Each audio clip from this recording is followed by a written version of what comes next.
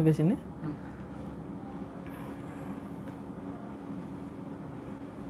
Notification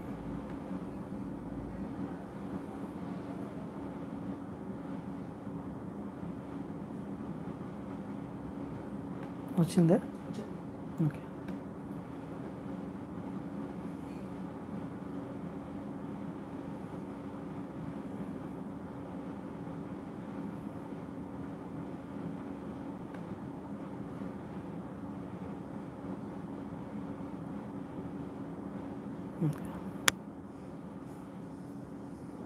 hello friends, అందరికీ నమస్కారం.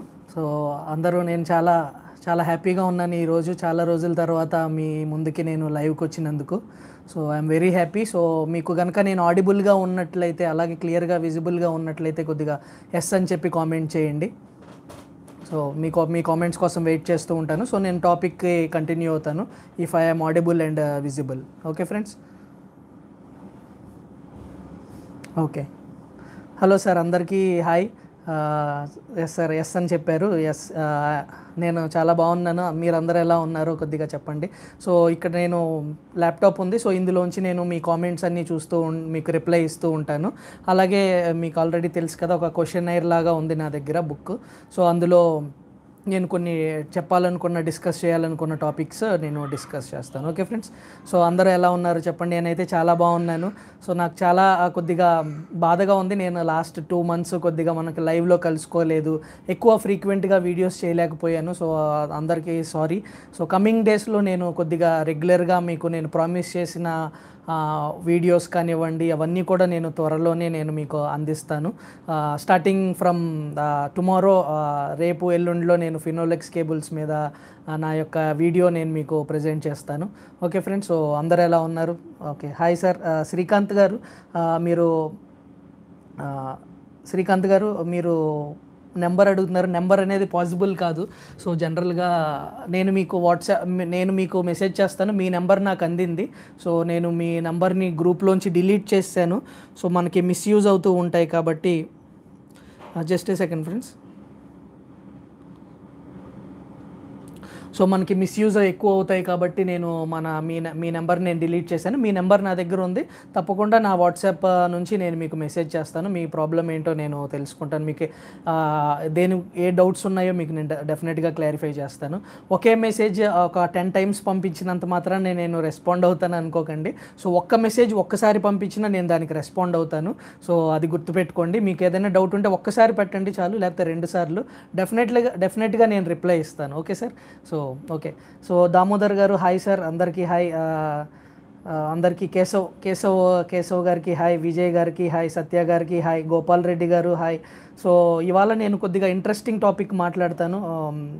సూర్యనారాయణ గారు, మీ హాయ్ అండి. చాలా రోజులైంది మీ కామెంట్స్ మనందరం లైవ్లో కలుసుకొని. సో చాలా హ్యాపీగా ఉంది. చాలామంది మనకి లైవ్లో వచ్చారు. డెఫినెట్లీ సార్, మీ స్టాక్ క్వైరీస్ కూడా నేను అడుగుతాను, ఆన్సర్ చేస్తాను. ఎస్పెషల్లీ శ్రీకాంత్ గారు ఎల్టీ ఫుడ్స్ గురించి ఎప్పటి నుంచో అడుగుతున్నారు. డెఫినెట్గా నేను ఎండ్ ఆఫ్ ద వీడియో నేను ఆన్సర్ చేయడానికి ట్రై చేస్తాను. సో ఇంతకుముందు చాలాసార్లు చాలా క్వశ్చన్స్ కొన్ని క్వశ్చన్స్ కామెంట్స్ రూపంలో చాలా క్వశ్చన్స్ అనేవి పెండింగ్లో ఉన్నాయి. సో వాటి గురించి కూడా నేను కొద్దిగా డిస్కస్ చేస్తాను. కొన్ని కామెంట్స్ నాకు ఈ కామెంట్స్ మీద డిస్కస్ చేయాలనుకున్న కొన్ని కామెంట్స్ మీద, అలాగే మనకి ట్రేడింగ్ రిలేటెడ్ ఇవాళ సబ్జెక్ట్ ట్రేడింగ్ రిలేటెడ్. సో కొద్దిగా ఇంట్రెస్టింగ్గా ఉంటుందని నేను అనుకుంటున్నాను. డెఫినెట్లీ ఇంట్రెస్టింగ్గా ఉంటుంది. సో అది అందుకనే చెప్పాను. సో అలాగే మనం చాలా రోజుల తర్వాత ఈ లైవ్లో కలుసుకుంటున్నాము. చాలా ఇది ఈ లైవ్ ఈ 1 hour కానీ 1.5 hour కానీ ఒక మంచి ఎక్స్పీరియన్స్ మీకు డెఫినెట్గా మీరు ఈ లైవ్ కంప్లీట్ అయిన తర్వాత మీకు డెఫినెట్గా కొద్దిగా న్యూ లెర్నింగ్స్ అనేవి మీకు ఈ వీడియోలో తప్పకుండా ఉంటాయి. సో అది నేను చెప్పాలనుకుంటున్నది. ఇవాళ ట్రేడింగ్ గురించి మాట్లాడతాను. సో ట్రేడింగ్ అనేది మంచిదా చెడ్డదా, లేకపోతే అలా కాకుండా కొద్దిగా ప్రాక్టికల్ టిప్స్, ట్రేడింగ్ ఎందుకు, ఒక్కొక్కసారి ఇన్వెస్ట్మెంట్కి ట్రేడింగ్ నుంచి ఎలా హెల్ప్ఫుల్ అవుతుంది అనేవి కొన్ని ఎవరు మాట్లాడనివి కొన్ని డిస్కషన్స్, వాటి గురించి నేను మాట్లాడతాను. అఫ్కోర్స్ చూడండి, బ్రాడర్ పిక్చర్లో చూసినట్లయితే ట్రేడింగ్ని అందరూ అవాయిడ్ చేయమంటారు. సో దానికి ఎందుకు అవాయిడ్ చేయమంటారు అనే విషయాలు, ట్రేడింగ్ వల్ల మనకి లాంగ్ టర్మ్ ఇన్వెస్ట్మెంట్కి ఏంటి ఫైదా ఏంటి, ఇంపార్టెన్స్ ఏంటి, దాని బెనిఫిట్స్ ఏంటి అనే దాని గురించి మాట్లాడతాను. అలాగే ఒక ట్రేడింగ్లో సక్సెస్ఫుల్ అవ్వాలంటే ఏంటి, మెయిన్గా ఏంటి డిఫరెన్సెస్ ఏంటి, రిటైల్ ఇన్వెస్టర్ ఎందుకు లాస్ అవుతాడు, ఇలాంటి విషయాలు మీద మనకు కొద్దిగా నాలెడ్జ్ అనేది నేను లైట్ అనేది వీటి మీద త్రో చేస్తాను. ఓకే ఫ్రెండ్స్, సో ఓకే మీరందరూ రెడీ అనుకుంటున్నాను. సో కొద్దిగా ఈ ఈ లైవ్లో కనుక ఒకవేళ నేను కొన్ని నెట్వర్క్ కనెక్షన్స్ వల్ల నేను డిస్కనెక్ట్ అయితే డెఫినెట్గా నేను మళ్ళీ రీకనెక్ట్ అవుతాను. సో ఒకవేళ నా వీడియో కనుక మీకు డిస్కనెక్ట్ అయితే కనుక మీరు వెంటనే కొంచెం సేపు అయిన తర్వాత మళ్ళీ చూడండి లైవ్. ఒకవేళ మీకు అలా కూడా కుదరకపోతే ఒకసారి మన కంప్లీట్ రికార్డింగ్ అయిపోయిన తర్వాత, ఈ లైవ్ సెషన్ కంప్లీట్ అయిపోయిన తర్వాత మీకు నేను అప్లోడ్ చేస్తాను. సో అప్లోడ్ చేసిన తర్వాత డెఫినెట్గా అది వాచ్ చేయండి. సో ఇందులో ఏంటంటే క్వశ్చన్ అండ్ ఆన్సర్స్ ఉంటాయి. సో జనరల్గా మీరు నన్ను క్వశ్చన్స్ అడుగుతూ ఉంటారు. జనరల్గా మన లైవ్లో మీరు నన్ను ఇప్పుడు ఎల్టీ ఫుడ్స్ అని చెప్పి లేకపోతే ఇంకా క్వశ్చన్స్ అడుగుతున్నారు. సో ఇవాళ నేను మీకు కొన్ని క్వశ్చన్స్ అడుగుతాను. సో వాటిల్ని మనం ఇంటరాక్టివ్ సెక్షన్ లాగా నేను మిమ్మల్ని క్వశ్చన్స్ అడుగుతాను ఈ ట్రేడింగ్ గురించి, వాటి గురించి కొన్ని ఫండమెంటల్స్, ట్రేడింగ్లో కొన్ని ఫండమెంటల్స్ ఎవరు డిస్కస్ చేయనివి వాటి గురించి నేను మీతో మాట్లాడతాను. సో అప్పుడు మీరు కొద్దిగా నాకు రిప్లై ఇవ్వండి. ఎస్ ఆర్ నో క్వశ్చన్సే మోస్ట్లీ నేను అడుగుతాను మిమ్మల్ని. సో వాటికి కొద్దిగా మీరు రిప్లై ఇస్తూ ఉంటే మనకి ఇంటరాక్షన్ బాగుంటుంది. ఓకే ఫ్రెండ్స్, సో ల్యాప్టాప్ ఇక్కడ ఉంది. సో కొద్దిగా నేను అప్పుడప్పుడు ఇటువైపు నేను ఫేస్ చేస్తూ ఉంటాను. సో ఇన్కన్వీనియన్స్ ఏదైనా మీకు కలిగినట్లయితే సారీ. మనం టెక్నికల్గా ల్యాప్టాప్ ఇక్కడ ఉంది కాబట్టి సో ఇటు ఫేస్ చేసి మాట్లాడాల్సి వస్తుంది మీ క్వశ్చన్స్ తీసుకోవాలంటే. ఓకే ఫ్రెండ్స్, సో అందరికీ వన్స్ అగైన్ హాయ్. అందరికీ హాయ్, పేరున అందరికీ హాయ్. బైరెడ్డి గారు హాయ్ సార్, అందరికీ హాయ్. సత్య గారు హాయ్, శ్రీనివాస్ గారు హాయ్, అందరికీ హాయ్. శ్రీకాంత్ గారు thank you sir, very very thank you. Kosuru గారు హాయ్, అందరికీ హాయ్ సార్. సో ఇప్పుడు నేను టాపిక్లోకి వెళ్తాను. సో నేను ఆనంద్ గారు వెరీ వెరీ హాయ్. మీరు ఒక టెలిగ్రామ్ ఛానల్ గురించి, టెలిగ్రామ్ గ్రూప్ గురించి అడిగారు. డెఫినెట్గా దాని గురించి కూడా నేను ఎండ్ ఆఫ్ ద వీడియోలో నా వ్యూస్ దాని గురించి నేను చెప్తాను. సో డెఫినెట్గా ప్రతి ఒక్కళ్ళ క్వైరీ ఎప్పుడూ కూడా నేను ఆన్సర్ చేయడానికి ట్రై చేస్తాను నా వీలున్న బట్టి. ఓకే, అంటే సారీ, నాకు వచ్చిందైతే తప్పకుండా నేను నా వ్యూస్ ఏంటో షేర్ చేసుకుంటాను. సో ఇవాళ కూడా మీ అందరి క్వైరీస్ నేను తప్పకుండా ఆన్సర్ చేయగలను అని ఆశిస్తున్నాను. సో డెఫినెట్లీ చూద్దాం. సో ఫస్ట్ నేను టాపిక్లోకి వచ్చేస్తాను సార్. ట్రేడింగ్ గురించి ఇవాళ చూద్దాం. సో స్వింగ్ ట్రేడింగ్ కానివ్వండి, ఇంట్రాడే ట్రేడింగ్ కానీ, ఇంట్రాడే ట్రేడింగ్ గురించి నేను ఎప్పుడూ మీతో నేను డిస్కస్ చేయలేదు. ఏమంటారు, అంత ఎఫినిటీ లేదు నాకు దాని గురించి. అంటే నా ఇన్వాల్వ్మెంట్ నేను తక్కువ ఇంట్రాడే ట్రేడింగ్. ఒక్కొక్కసారి మనం అనుకున్న లెవెల్స్, లాస్ట్ టైం మనం వోల్టాస్లో సింగిల్ డే మనకి కంప్లీట్ నెక్స్ట్ డేనే మనకి టార్గెట్ అనేది రీచ్ అవటం జరిగింది. సో అలాంటప్పుడు మేబీ ఆ రోజే నేను స్క్వేర్ ఆఫ్ మేబీ చేయొచ్చు. సో బట్ ఇంట్రాడే ట్రేడింగ్లో నేను అంత యాక్టివ్గా ఉండను, బట్ మీతో డిస్కస్ చేసుకుంటాను. ఓకే ఫ్రెండ్స్, సో ఇక్కడ నేను ఒక కామెంట్ నుంచి ఇది నేను స్టార్ట్ చేద్దాం అనుకుంటున్నాను. సో మనకి వన్ ఆఫ్ అవర్ సబ్స్క్రైబర్ ఉన్నారు, చాలా ఆయన ఎప్పుడూ కూడా ప్రతి వీడియోలో రెస్పాండ్ అవుతారు. ప్రతి వీడియోకి ఆయన కామెంట్స్ నేను డెఫినెట్లీగా ఉంటాయి. సో రాధాకృష్ణ గారు, ఆయన ఇప్పుడు వచ్చారో లేదో నేను ఇక్కడ చూడలేదు, రాధాకృష్ణ గారు ఉన్నారో లేదో ఇక్కడ. సో నాకు తెలిసి ఆయన లేరు, బట్ ఆయన డెఫినెట్గా వీడియో చూస్తారనేది నా ఉద్దేశం. సో ఆయన ఒక కామెంట్ పెట్టారు. సో ఆయన కామెంట్, హాయ్ సార్ మల్లికార్జున్ గారు హాయ్. కేశవ్ గారు హెచ్ఈజీ గురించి డెఫినెట్లీ సార్, గ్రాఫైట్ ఇండియా, సాధన నైట్రో తెలియదు సార్. డెఫినెట్గా నేను మీ క్వశ్చన్స్ నేను చేస్తాను. మొహమ్మద్ వలీ గారు హాయ్ సార్, అలాగే ఉమాశంకర్ గారు హాయ్. సో ఆయన ఒక కామెంట్ పెట్టారు రాధాకృష్ణ గారు, ఏమంటే మీ last videos, trading technical videos అన్నీ నేను చూస్తున్నాను సార్ కంటిన్యూస్గా. మీ యాక్యురసీ 99% ఉంది. సో యాక్యురసీ అన్నారు, మరి ఎగ్జాక్ట్గా ఏ వర్డ్ వాడారో తెలియదు, బట్ దాని అర్థం ఏంటంటే నా యొక్క యాక్యురసీ 99% ఉందన్నారు. సో టెక్నికల్ అనాలిసిస్ అన్నీ బాగున్నాయి. నేను లాస్ట్ టైం ఇప్పటి వరకు ఫాలో అయ్యాను, వోల్టాస్ ఫాలో అయ్యాను, ఐడిఎఫ్సి బ్యాంక్ ఫాలో అవుతాను. ఇంతకుముందు కూడా మనం ఎన్నోసార్లు ఇంతకుముందు క్యాపిటల్ ఫస్ట్ గురించి మాట్లాడుకున్నాం, అలాగే ఏమేమి మనం డిస్కస్ చేసాం, ఇంతకుముందు ఎల్ఐసి హౌసింగ్ ఫైనాన్స్ డిస్కస్ చేసాం, అలాగే చాలా టెక్నికల్ అనాలిసిస్ గురించి డిస్కస్ చేసాం. స్వింగ్ ట్రేడింగ్ ఎస్పెషల్లీ ఇవన్నీ కూడా టార్గెట్స్ అచీవ్ అయినాయని ఆయన చెప్పారు. నాకు చాలా హ్యాపీగా అనిపించింది. బట్ ఆ కామెంట్ని ఇంకొక విధంగా చూద్దాము. సో ఓకే ఓకే ఫ్రెండ్స్, మీరందరూ రిప్లై ఇవ్వడానికి రెడీగా ఉన్నారు కదా. సో కొన్ని క్వశ్చన్స్ నేను మిమ్మల్ని అడుగుతాను. సో 99% ఆయన నా యాక్యురసీ అన్నారు. బట్ ఒక్కసారి నేను కొన్ని ఈ 99% ఒక మిమ్మల్ని క్వశ్చన్ అడుగుతాను. ఈ 99% యాక్యురసీ గుడ్ ఆర్ బ్యాడ్ మీరు చెప్పండి, yes are no. So good or bad అని ఒక గుడ్ అయితే 99% యాక్యురసీ అన్నారు ఆయన. లాస్ట్ ఫ్యూ నేను చేసిన టెక్నిక్ స్వింగ్ ట్రేడింగ్స్ అన్నీ కూడా లాస్ట్ 6-8 months నుంచి మనం ఛానల్ స్టార్ట్ చేసి ఆల్మోస్ట్ 6 to 8 months అయ్యి ఉంటుంది. సో ఈ లాస్ట్ 8 monthsలో మేబీ నేను ఒక 10-15 times ఈ స్వింగ్ ట్రేడింగ్ మీద లేకపోతే టెక్నికల్ అనాలిసిస్ మీద వీడియోస్ చేసి ఉంటాను. సో 99% ఆయన యాక్యురసీ అన్నారు. సో ప్రేమానంద్ గారు గుడ్ అంటున్నారు, ఎస్ అంటున్నారు. అలాగే అందరూ మోస్ట్లీ గుడ్ అంటున్నారు. సో ఓకే, గుడ్ అన్నారు కాబట్టి నేను దీనికి ఎక్స్ప్లెనేషన్ ఇస్తాను. థ్యాంక్ యూ సార్ అందరికీ ఇంకొకసారి థ్యాంక్ యూ. అందరూ ఫాలో అవుతున్నారు వెంటనే Swift రిప్లైకి thank you very much. So ఇప్పుడు దీనికి ఒక నేను రిప్లై ఇస్తాను. సో గుడ్ అయినా బ్యాడ్ అనేది మీరే నాకు చెప్పండి ఇప్పుడు. ఓకే, సో 99% అంటే ఫర్ ఎగ్జాంపుల్ నేను ఇప్పుడు 10 trades తీసుకున్నాను. 10 trades 99% అంటే ఫర్ ఎగ్జాంపుల్ 9 trades అనుకోండి, పోనీ ఇక్కడ 90% అనుకుందాం.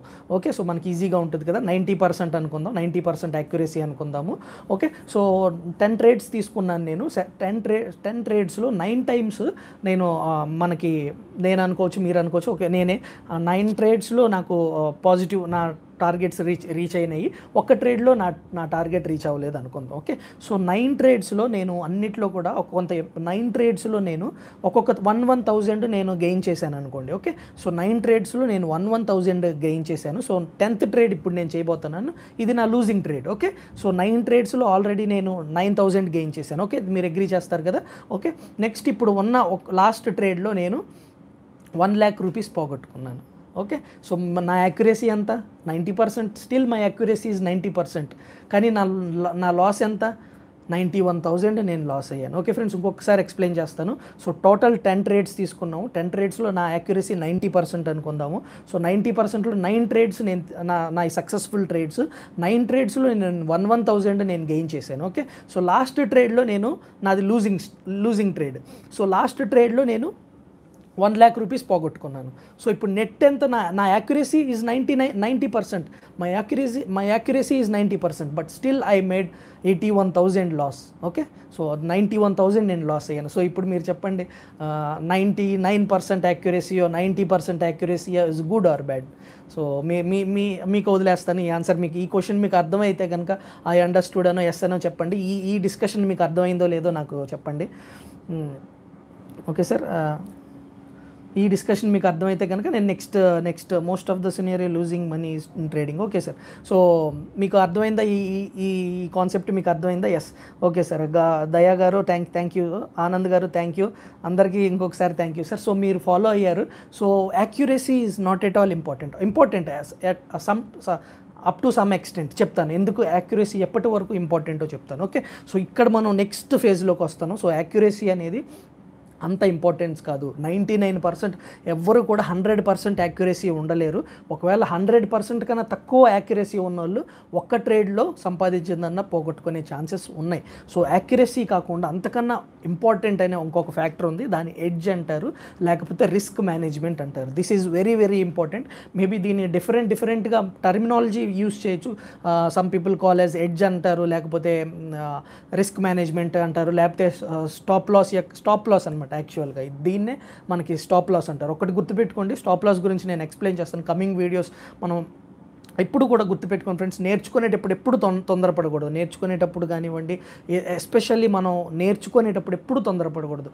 సో కన్సిస్టెంట్గా ఉండాలి. Okay, so consistency is very important. Okay, so కన్సిస్టెంట్గా మెల్లమెల్లగా నేర్చుకోవాలి. ఓకే, డెఫినెట్గా నేను స్టాప్ లాసెస్ మీద కమింగ్ వీడియోస్లో మనం డిస్కస్ చేస్తాం. ఓకే, సో ఇప్పుడు రిస్క్ మేనేజ్మెంట్ గురించి నేను మాట్లాడతాను. ఓకే, సో రిస్క్ మేనేజ్మెంట్ అంటే ఏంటంటే, ఫర్ ఎగ్జాంపుల్ ఇక్కడ నేను వోల్టాస్ గురించి మాట్లాడతాను. రీసెంట్గా మనం వోల్టాస్ మీద మన టార్గెట్స్ అచీవ్ అయినాయి కాబట్టి, ఫస్ట్ టార్గెట్ అచీవ్ అయింది కాబట్టి వోల్టాస్ గురించి నేను మాట్లాడతాను.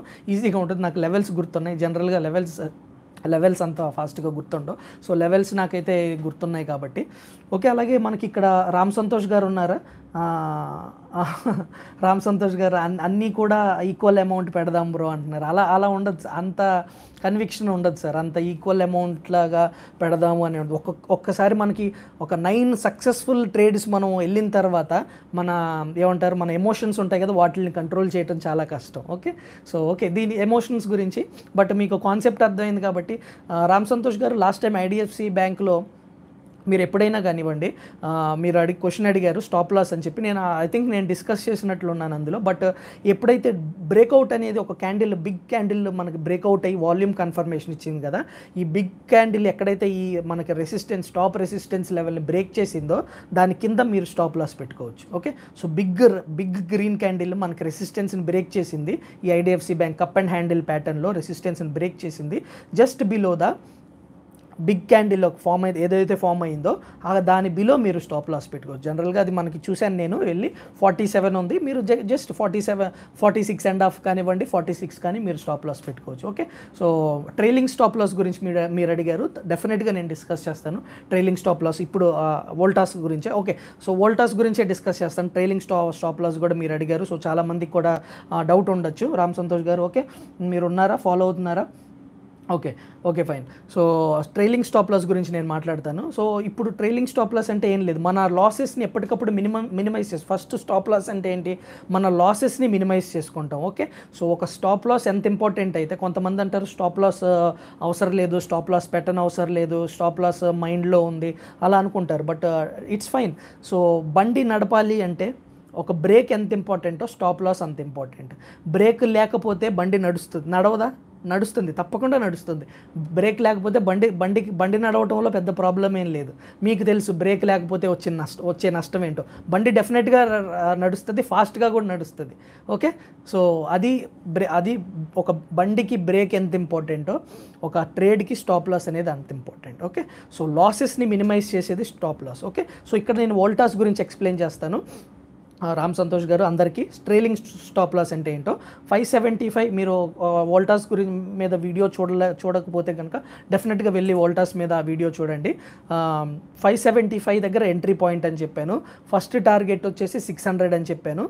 నెక్స్ట్ టార్గెట్ వచ్చేసి 625. ఓకే ఫ్రెండ్స్, సో ఇంకొకసారి చెప్తున్నాను, ఇది డిస్క్లైమర్. సో ఏదైనా స్టాక్ నేను డిస్కస్ చేస్తున్నాను అంటే కనుక డెఫినెట్లీ అది లెర్నింగ్ పర్పస్ కోసమే. ఆల్రెడీ నేను స్వింగ్ ట్రేడింగ్ మీద వీడియోస్ చేసిన, ఇవన్నీ మీకు లెర్నింగ్ కోసమే. మీరు ఇందులో ట్రేడ్ తీసుకోవాలనేది నా ఉద్దేశం కాదు. ఒక స్టాక్ని బై కానీ హోల్డ్ కానీ సెల్ చేయాలనే ఉద్దేశం ఎప్పుడూ నాకు లేదు. అలా చెప్పాలన్న ఉద్దేశం నాకు ఎప్పుడూ లేదు. సో ఏంటంటే ఓన్లీ లెర్నింగ్ కోసమే నేను చెప్తాను. మీకు క్లియర్గా మీరు కనుక కాన్సన్ట్రేట్ చేసి వీడియోస్లో చూసినట్లయితే మీరు ఇది ఒక టిప్ ఇవ్వాలనుకోండి, ఈ స్టాక్ ఇక్కడ కొనండి అంతే అయిపోయింది. By Voltas at 575, stop loss 550, target first target 600, next target 625. ఈ 4 లైన్స్ చెప్తే అది టిప్. ఓకే, గుర్తుపెట్టుకోండి, నేను అలా ఎప్పుడూ చెప్పలేదు. సో అంత క్లియర్గా అన్నీ ఎక్స్ప్లెయిన్ చేసి ఫార్మేషన్ ఎలా ఫామ్ అవుతుంది, ఇక్కడ ఎందుకు ఇది పైకి వెళ్ళొచ్చు, ఎందుకు ఇది కిందకి రావచ్చు అని క్లియర్గా నేను ప్రతి వీడియోలో నేను క్లియర్గా చెప్పడం జరిగింది. సో దీని ప్రకారం మీకు ఏం అర్థం అవుతుందంటే this is education purpose. Okay friends, so గుర్తుపెట్టుకోండి, అది మాత్రం ఫాలో అవ్వండి. Okay, so coming back to Voltas, 575 మనం ఎంట్రీ పాయింట్, 550 మనకి stop loss. Okay, so 575, 550, first target వచ్చేసి 625. ఓకే, సో ఫస్ట్ టార్గెట్ వచ్చి 600, సెకండ్ టార్గెట్ వచ్చేసి 625. ఇక్కడ ఈ నెంబర్స్ గుర్తుపెట్టుకోండి. ప్రతి టార్గెట్కి ఎంట్రీ ప్రైస్కి స్టాప్ లాస్కి 25 రూపీస్ డిఫరెన్స్, అలాగే ఎంట్రీ ప్రైస్కి ఫస్ట్ టార్గెట్కి 25 డిఫరెన్స్, అలాగే first టార్గెట్కి second టార్గెట్కి 25 rupees difference. So ఇక్కడ నేను ఈజీగా ఉంటుందని మీకు ఎక్స్ప్లెనేషన్ కోసం ఇవి చెప్తున్నాను. ఎప్పుడైతే 1:1 అంటారు, సో 1:1, 1:2, 1:3 అంటారు, అంటే risk to reward ratio. Okay, so risk to reward ratio ఇది గుర్తుపెట్టుకోండి. సో ఫస్ట్ టార్గెట్ మనకి 600, సో ఎంట్రీ 575 దగ్గర ఎంటర్ అవుతున్నాము, 600కి వెళ్తే మనం అమ్మేస్తాం అనుకుందాము, స్టాప్ లాస్ 550. సో ఇది 1:1 రిస్క్ రేషియో అనమాట. ఓకే, సో అర్థమైంది కదా. సో అందరికీ అర్థమైందా 1:1 రిస్క్ రివార్డ్ రేషియో అంటే ఏంటంటే, సో 1:1 అంటే 25 రూపీస్ లాస్ అయితే మీరు ఎగ్జిట్ అయిపోతారు, 25 రూపీస్ ప్రాఫిట్ అయితే మీరు అక్కడ ఎగ్జిట్ అయిపోతారు. దీన్ని 1:1 అంటారు. సో నెక్స్ట్ మనం second టార్గెట్కి 1:2 risk reward ratio. So risk అక్కడ 1 బట్ రివార్డ్ డబల్. సో ఇది ట్రేడింగ్ సిస్టమ్ అనమాట. సో ఇది మేనేజ్మెంట్, సో ఇది రిస్క్ మేనేజ్మెంట్ అనమాట. ఏదైనా ట్రేడ్ గుర్తుపెట్టుకోండి, ఏదైనా ట్రేడ్ మీరు సక్సెస్ఫుల్ ట్రేడ్ అవ్వాలంటే, సక్సెస్ఫుల్గా మీరు ట్రేడ్ చేయాలంటే, మీ లాసెస్ని మినిమైజ్ చేసుకోవాలంటే మీ యాక్యురసీ కాదు ఇంపార్టెంట్, మీ రిస్క్ మేనేజ్మెంట్ ఇంపార్టెంట్, మీ రిస్క్ ఎంత తీసుకుంటున్నారు అనేది ఇంపార్టెంట్. ఎందుకంటే మన చేతిలో ఉండేది ఎప్పుడూ కూడా, మన చేతిలో ఓన్లీ ఉండేది మన స్టాప్ లాస్ మాత్రమే. మన టార్గెట్ ఎప్పుడు మన చేతిలో ఉండదు.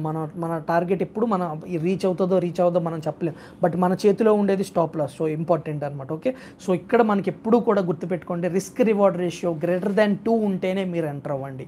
ఓకే, సో ఇది చాలా సేఫ్టీ ప్రిన్సిపల్. సో సేఫ్టీ ఎంత ఇంపార్టెంటో, బండి మీద వెళ్ళేటప్పుడు బ్రేక్ ఎంత ఇంపార్టెంటో, హెల్మెట్ ఎంత ఇంపార్టెంటో, స్టాప్ లాస్ కూడా ఇంపార్టెంట్. అలాగే 1:2 రిస్క్ రివార్డ్ రేషియో ఉండేటట్టు చూసుకోండి.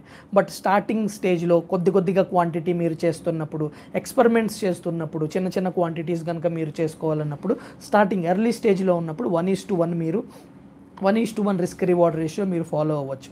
అదేంటంటే చిన్న క్వాంటిటీస్ అర్లీ స్టార్టింగ్ స్టేజ్లో మీరు ప్యాటర్న్స్ ఇప్పుడే గమనించడం మొదలుపెట్టారు. క్యాండిల్ స్టిక్ ఫార్మేషన్ ఇప్పుడే మీరు నేర్చుకుంటున్నారు. క్యాండిల్ స్టిక్ ఫార్మేషన్స్ ఇప్పుడే మీరు నేర్చుకుంటున్నారు. ప్యాటర్న్స్ ఇప్పుడే మీరు నేర్చుకుంటున్నారు. చిన్న క్వాంటిటీస్ మేబీ మీ స్తోమత ₹1000 10,000 మీకు చిన్నదైనప్పుడు మీరు ఇప్పుడిప్పుడే నేర్చుకుంటున్నప్పుడు అప్పుడు ఓకే. బట్ బిగ్ ట్రేడింగ్ చేసేటప్పుడు ఎప్పుడు కూడా, పెద్ద ట్రేడ్స్ మీరు తీసుకునేటప్పుడు ఎప్పుడు కూడా risk reward ratio greater than 1:2, 2 times కన్నా ఎక్కువ, 2.5, 3, 4, 5. సో ప్రొఫెషనల్ ట్రేడర్స్ ఎప్పుడు కూడా risk to reward ratio greater than 3 ఉండేటట్టు చూసుకుంటారు. అందుకనే ప్రొఫెషనల్ ట్రేడర్స్ పెద్ద వాళ్ళు లూజ్ అవ్వరు. మనం రిటైల్ ఇన్వెస్టర్స్ ఈ రిస్క్ మేనేజ్ చేసుకోలేక ఇందులో లూజ్ అవుతాం అనమాట. ఓకే, సో ఇది ఒక ఎగ్జాంపుల్. సో ఇప్పుడు ట్రైలింగ్ స్టాప్ లాస్ అంటే ఏంటంటే మన రిస్క్ని, మన క్యాపిటల్ని ప్రొటెక్ట్ చేసుకుంటాం. సో రామ్ సంతోష్ గారు అడిగినట్టు, సో మన లాసెస్ని కానీ మన క్యాపిటల్ని కానీ ప్రొటెక్ట్ చేసుకుంటాం. సో ఇక్కడ 2 టార్గెట్స్ ఉన్నాయి కదా, 575 ఎంట్రీ, 600, 625. ఓకే, సో ఒక్కసారి ప్రైస్ 600కి వచ్చి 605, 610 అలా ఉన్నప్పుడు ఇంతకుముందు ఉన్న 575 స్టాప్ లాస్ని 600 చేసుకుంటారు. ఓకే, సో 575 అయినా ఓకే. ఈ 575 ఉన్నదాన్ని ట్రైలింగ్ స్టాప్ లాస్ యూజ్ చేసి 600 తీసుకుంటారు. ఓకే, సో ఇప్పుడు ఏమైంది, 600 ఏమైంది, మీ స్టాప్ లాస్ వచ్చింది. సో ఒకవేళ ప్రైస్ 600కి వచ్చి పడిపోతుంది అనుకోండి, 600 దగ్గర మీరు ఎగ్జిట్ అయిపోతారు. సో మీ దగ్గర నో లాస్, మీకు మీ క్యాపిటల్ అనేది ప్రొటెక్ట్ అయింది. ఓకే ఫ్రెండ్స్, మీకు అర్థమైందా ఈ trailing stop loss first point అర్థమైందా? ఎస్ అయితే చెప్పండి. Okay, so okay, yes, okay, no problem. Okay, so దీనివల్ల ఏంటంటే 575 నుంచి ఎక్కడైతే మనం స్టాప్ లాస్ని 600కి తీసుకెళ్ళామో, 575 నుంచి స్టాప్ లాస్ని 600కి తీసుకెళ్ళామో అది మనకి ట్రైలింగ్ స్టాప్ లాస్. దానివల్ల ఏమైంది, మనకు అక్కడ కనుక ఒకవేళ మనం ఎగ్జిట్ అయిపోయాం అనుకోండి, స్టాక్ పడిపోతే ఏదైనా న్యూస్ వచ్చి కానీ, లేకపోతే ఏదైనా టెక్నికల్స్ ఫాలో అవ్వకుండా బ్యాడ్ న్యూస్ కానీ, లేకపోతే ఇంకేదో జరిగి వార్ సినారియోస్ కానివ్వండి, ట్రేడ్ వార్స్ చాలా ఉన్నాయి కదా నెగిటివ్స్ మనకి మార్కెట్లో, అలా ఏదైనా జరిగి స్టాక్ పడిపోయింది అనుకోండి, మనకి ఎక్కడికి వస్తుంది 600, 575 వాల్యూసా, 600 మీ బయింగ్ ప్రైస్ కదా, ఎంట్రీ పాయింట్ కదా, అక్కడికి రాగానే మీరు ఎగ్జిట్ అయిపోతారు. సో మీకు no loss. So protect your capital is very important. So ఈ ట్రైలింగ్ స్టాప్ లాస్ ఏం చేస్తుంది, మన క్యాపిటల్ని ప్రొటెక్ట్ చేస్తుంది. అలా కనుక మనం ట్రైలింగ్ స్టాప్ లాస్ అక్కడ పెట్టకపోతే వచ్చి మనకి స్టాప్ లాస్ మనకి 575 లెవెల్స్లో హిట్ అవుతుంది. ఓకే, సో ఇది అర్థమైంది కదా. సో అర్థమైందా సార్? ఎస్. శ్రీకాంత్ గారు ఎస్, శ్రీనివాస్ గారు, సురేష్ బాబు అందరూ ఎస్, దామోదర్ గారు yes sir. Okay, good. So ఇప్పుడు ఫస్ట్ టార్గెట్ అనేది ఇప్పుడు 600 దగ్గర ఉంది. ఓకే, ఇది ట్రైలింగ్ స్టాప్ లాస్. సో ఇది 600 దగ్గర, ఇది మర్చిపోండి. సెకండ్ సినారియో ఏంటంటే ఆల్రెడీ 600 లెవెల్స్కి రీచ్ అయ్యింది, 575 నుంచి 600 లెవెల్స్కి రీచ్ అయ్యి 600 నుంచి 620 ఆ రేంజ్లో ఉంది. సో ఇప్పుడు మీరేమనుకుంటారు, ఒకవేళ పడిపోతే మేబీ నేను ఇప్పుడు మీరేం చేస్తారంటే స్టాప్ లాస్ని 600, ఇంతకుముందు 575 దగ్గర పెట్టుకున్నారు కాబట్టి ఇప్పుడు స్టాప్ లాస్ని ఫస్ట్ టార్గెట్ దగ్గర పెట్టుకుంటారు. 600 ఫస్ట్ టార్గెట్ దగ్గరే పెట్టుకోవాలని లేదు, మీరు ఆ మధ్యలో ఎక్కడైనా పెట్టుకోవచ్చు, బట్ ఈజీగా ఉంటుందని చెప్పి 625 దగ్గర మీరు స్టాప్ లాస్ పెట్టుకుంటారు. 600 టార్గెట్ రీచ్ అయింది ఎక్కడ, 600 దగ్గర ఫస్ట్ టార్గెట్ రీచ్ అయింది కాబట్టి 600 దగ్గర మీరు ఫస్ట్ టార్గెట్ పెట్టుకుంటారు. సో ఇప్పుడు మీరు ఏమైంది, మీ ప్రాఫిట్ 25 రూపీస్ అనేది లాక్ అయిపోయింది. ఓకే, సో ఒకవేళ స్టాక్ పడినా కానీ, కిందకి ఏదైనా బ్యాడ్ న్యూస్ కానీ, ఏదైనా కానీ స్టాక్ పడినా కానీ 600 దగ్గర మీరు ఎగ్జిట్ అయిపోతారు. అవుతారు, దానివల్ల మీ ప్రాఫిట్ అనేది మీరు ట్రేడ్లో ప్రాఫిట్ అనేది పొందుతున్నారు. ఓకే ఫ్రెండ్స్, సో ఇది ట్రైలింగ్ స్టాప్ లాస్. నెక్స్ట్ ఏమైంది, 625 కూడా టార్గెట్ రీచ్ అయిపోయింది. ఓకే, సో నెక్స్ట్ స్టాక్ ఇంకా ర్యాలీ అవుతుంది. మీరు టెక్నికల్స్ మళ్ళీ చూసారు, ఇది దగ్గర దగ్గర 650కి వెళ్తుందని మీకు అనిపించింది. సో ఈసారి మీరు ఏం చేస్తారు, ట్రైలింగ్ స్టాప్ లాస్ తీసుకెళ్ళి 625కి పెట్టుకుంటారు. సో ట్రైలింగ్ స్టాప్ లాస్ ఇది, దీన్ని ట్రైలింగ్ స్టాప్ లాస్ అంటారు. ఓకే, సో దీనికి వేరియస్ టెక్నికల్స్ మీద కొద్దిగా గ్రిప్ ఉండాలి. ఇలా గాల్లో చెప్పినట్టు అంత ఈజీ కాదు, అంటే ఇది ప్రొసీజర్ అనమాట. ట్రైలింగ్ స్టాప్ లాస్కి ఇది ప్రొసీజర్. ఓకే, సో ఈ విధంగా మీరు ట్రైలింగ్ స్టాప్ లాస్ వల్ల మీ క్యాపిటల్ని ఫస్ట్ మీ క్యాపిటల్ని ప్రొటెక్ట్ చేసుకుంటారు, ఆ తర్వాత మీ మీ మీ యొక్క ట్రేడ్ యొక్క ప్రాఫిట్ని మ్యాక్సిమైజ్ చేసుకుంటారు. ఓకే ఫ్రెండ్స్, సో ఇది ట్రైలింగ్ స్టాప్ లాస్ గురించి. ఓకే, సో నెక్స్ట్ ఈ ట్రేడింగ్ గురించి మాట్లాడదాము. సో ఇందాక అర్థమైంది కదా. సో ఇందాక ఫస్ట్ సినారియో ఏం చేసుకున్నాం, మనం ఎప్పుడు కూడా రిస్క్ రివార్డ్ చాలా ఇంపార్టెంట్. ఓకే, యాక్యురసీ ఇంపార్టెంట్ కాదు, రిస్క్ రివార్డ్ ఇంపార్టెంట్. సో దీన్ని బట్టి మీరు క్యాలిక్యులేట్ చేసుకుంటే, సో ఇంకొక చిన్న క్యాలిక్యులేషన్ చెప్తాను. సో ఇప్పుడు నేనేమంటానంటే నాకు 50% యాక్యురసీ ఉంది అంటాను. ఓకే, సో ఇప్పుడు ఫర్ ఎగ్జాంపుల్ నా సినారియో పక్కన పెట్టేద్దాము. 90% యాక్యురసీ వచ్చి స్టిల్ నేను 91,000 లాస్ మేక్ చేశాను అనేది ఫస్ట్. రాధాకృష్ణ గారి ఎగ్జాంపుల్ తీసుకుంటాను, ఆయన యాక్యురసీ 50% యాక్యురసీ. ఓకే, సో ఆయన యాక్యురసీ 50%. సెకండ్ కేసు ఇది, ఆయన యాక్యురసీ గుర్తుపెట్టుకోండి 50%. ఆయన risk reward ratio 1:2. Okay, so ఇప్పుడు ఆయన 50% ట్రేడ్స్లో ఎంత ప్రాఫిట్ చేశారనేది చూద్దాం. ఓకే, ఎంత ప్రాఫిట్. సో 10 ట్రేడ్స్ తీసుకున్నారు, 10 ట్రేడ్స్లోనూ ఆయన ప్రాఫిట్స్ ఎలా ఉన్నాయంటే ఫస్ట్ 5 ట్రేడ్స్ ఆయన లాస్ మేక్ చేశారు. సో ఇది కూడా 1,000 రూపీస్ అనుకుందాం. సో ఫస్ట్ 5 ట్రేడ్స్ ఆయన లాస్ అయ్యారు. సో 50% ఆయన యాక్యురసీ కాబట్టి ఫస్ట్ 5 ట్రేడ్స్ ఆయన 1,000 లాస్ అయ్యారు, 5,000 లాస్ అయ్యారు. ఓకే, సో నెక్స్ట్ 5 ట్రేడ్స్ ఆయన risk reward ratio గుర్తుపెట్టుకుంది 1:2. So next 5 trades ఆయన ప్రాఫిట్ అయ్యారు అనుకుందాం. సో నెక్స్ట్ 5 ట్రేడ్స్ ఆయన ప్రాఫిట్ అయ్యారు. సో 5 ట్రేడ్స్లో ఆయనకి ఎంత వచ్చింది, 2 టైమ్స్ వచ్చింది, అంటే 10,000 వచ్చింది. ఫస్ట్ 5 ట్రేడ్స్లో ఆయన 5,000 నష్టపోయారు, నెక్స్ట్ 5 ట్రేడ్స్లో ఆయన 10,000 గెలిచారు, 10,000 ఆయన గెయిన్ అయ్యారు. So 10,000 minus 5,000 still he made money. So ఇప్పుడు కూడా గుర్తుపెట్టుకోండి, యాక్యురసీ అనేది గ్రేటర్ దాన్ 60% కన్నా ఎక్కువ యాక్యురసీ ఉండి 1:2. ఓకే, 1:2 కన్నా రిస్క్ రివార్డ్ రేషియో ఉంటే కనుక డెఫినెట్లీగా మనం ట్రేడింగ్లో సక్సెస్ఫుల్ అవుతాం. ఓకే, సెకండ్ కేసు మీరు అగ్రీ అవుతారా? ఎస్ అని మీకు అర్థమైందా? ఇంకొకసారి రిపీట్ చేయమంటారా? ఎస్, అర్థమైతే ఎస్ అని చెప్పండి. Okay friends, so second case అర్థమైంది కదా. సో 5 ట్రేడ్స్ తీసుకున్నారు, 5 ట్రేడ్స్ లూజింగ్ ట్రేడ్స్, 5,000 పోయినాయి. బట్ నెక్స్ట్ 5 ట్రేడ్స్ ఆయన 10,000 గెయిన్ అయ్యారు. So 10,000 minus 5,000 still he is making 5,000 rupees. So ఇది రిస్క్ మేనేజ్మెంట్ అంటారు. ఓకే, సో ఇది ఈ టైప్ ఆఫ్ ట్రేడింగ్ అనేది ఉండాలి మనకి. ఓకే, అంతేకాని మనం ఆర్ఎస్ఐ యూస్ చేసామా, లేకపోతే మూవింగ్ యావరేజెస్ యూస్ చేసామా, లేకపోతే హైకినేషి యూస్ చేసామా, పారాబోలిక్ సారా, లేకపోతే ఇచిమోకు అదా ఇదంతా కాదు. ఓకే, సో గుర్తుపెట్టుకోండి, మన ట్రేడింగ్ సిస్టమ్ అనేది ఇంపార్టెంట్. ట్రేడింగ్ సిస్టమ్ కన్నా మన రిస్క్ మేనేజ్మెంట్ అనేది ఇంపార్టెంట్. గుర్తుపెట్టుకోండి ఫ్రెండ్స్. ఓకే, ఓకే అర్థమైంది, సూపర్ శ్రీకాంత్ గారు. ఓకే అందరికీ. సో సురేష్ బాబు గారు, thank you sir. Suresh Babu గారు ఇప్పుడే వచ్చినట్టున్నారు. Okay, thank you sir. Hi sir. ఏంటి ఆనంద్ గారు ఏదో క్వశ్చన్ అడిగారు, share price change depends on buyer count and seller count are buying volume and selling volume. నాకు మీ క్వశ్చన్ అర్థం కాలేదు సార్. డెఫినెట్లీ మళ్ళీ క్వైరీస్ తీసుకుంటాను. So end of the video డెఫినెట్గా మీ క్వైరీస్ అన్నీ తీసుకుంటాను. అక్కడ మళ్ళీ మీకు ఒకసారి మీరు నాకు ఆ క్వశ్చన్ టైప్ చేయొచ్చు. ఓకే, సో ఇది ఫ్రెండ్స్, ఇది చాలా ఇంపార్టెంట్. రిస్క్ మేనేజ్మెంట్ అనేది మనకి చాలా ఇంపార్టెంట్, గుర్తుపెట్టుకోండి. సో యాక్యురసీ అనేది మనకు accuracy 60%, risk management greater than 2, 1:2 risk reward ratio 1:2 ఉండాలి. సో ఇది ఇంపార్టెంట్. ఓకే ఫ్రెండ్స్, సో ఇప్పుడు ఒక క్వశ్చన్ అడుగుతాను మిమ్మల్ని. జనరల్గా ట్రేడింగ్లో మనకి మనీ లూజ్ అవుతుంది అని మనం అనుకుంటాము. బట్ ఈ టెక్నికల్ మీద గ్రిప్ ఉండి, ఓకే టెక్నికల్ మీద గ్రిప్ ఉండి, ఓకే క్వశ్చన్ మళ్ళీ ఇది క్వశ్చనే, ట్రేడింగ్లో మనం మనీ లూజ్ అవుతాం అనుకుంటాము. ఓకే, సో ఈ క్వశ్చన్కి ఆన్సర్ చేయండి. నేను అగ్రీ చేస్తాను, ట్రేడింగ్లో మనీ లూజ్ అవుతుంది. బట్ ఈ క్వశ్చన్కి మీరు ఆన్సర్ చేయండి. టెక్నికల్స్ మీద నాలెడ్జ్ ఉండి, అంటే ప్యాటర్న్స్ ఎలా ఫామ్ అవుతున్నాయి ఏంటి, ఇండికేటర్స్ ఎప్పుడు కూడా ఇంకొకసారి చెప్తున్నాను, ఇండికేటర్స్ మన ఎనాలిసిస్ని సపోర్ట్ చేయాలి. ఓకే, ట్రేడ్ ఇండికేటర్స్ బేస్ చేసుకొని ట్రేడ్ చేయటం అంత ప్రాఫిటబుల్గా అన్ని టైమ్స్ ప్రాఫిటబుల్ కాదు. మనం ఏదైతే ప్యాటర్న్ ఫామ్ చూసామో, ఏదైతే ప్యాటర్న్ బేస్ ట్రేడ్స్ ఎక్కువ సక్సెస్ఫుల్ అవుతాయి. సో ప్యాటర్న్ బేస్ తీసుకున్న తర్వాత ఇండికేటర్స్ అనమాట. ఇండికేటర్స్ అంటే ఆర్ఎస్ఐ కానివ్వండి, వీటిని ఇండికేటర్స్ అంటారు. ఓకే, సో ఈ ఇండికేటర్స్ని యూస్ చేస్తే అది మనకి సపోర్ట్ అనమాట. ఓకే, అంతే. ఓకే, ప్యాటర్న్స్ అనేవి చాలా ఇంపార్టెంట్. సో ప్యాటర్న్స్కి వచ్చేస్తే మనకి ఫార్మేషన్ వేరు, pattern. So candle stick patterns అంటారు. సో ఇందులో మనకి bullish engulfing, bearish engulfing. Okay, so అందులోనే మర్చిపోయాను ఇంకొకటి, నేను ఆప్షన్స్ ఫ్యూచర్స్ గురించి కూడా లిటిల్గా డిస్కస్ చేస్తాను. అలాగే కుదిరితే హెడ్జింగ్ గురించి కూడా చిన్న 2 మాటల్లో మాట్లాడతాను. సో ఎలాగో హెడ్జింగ్ మీద నేను కమింగ్ టైంలో వీడియోస్ చేస్తానని చెప్పాను. ఫ్యూచర్స్ గురించి కూడా, ఎందుకు ఫ్యూచర్స్ అనేది ఇంపార్టెంట్ అనే దాని గురించి మాట్లాడతాను. సో అందరూ ఫ్యూచర్స్లో మనీ పెడితే పోతుంది అంటూ ఉంటారు కదా.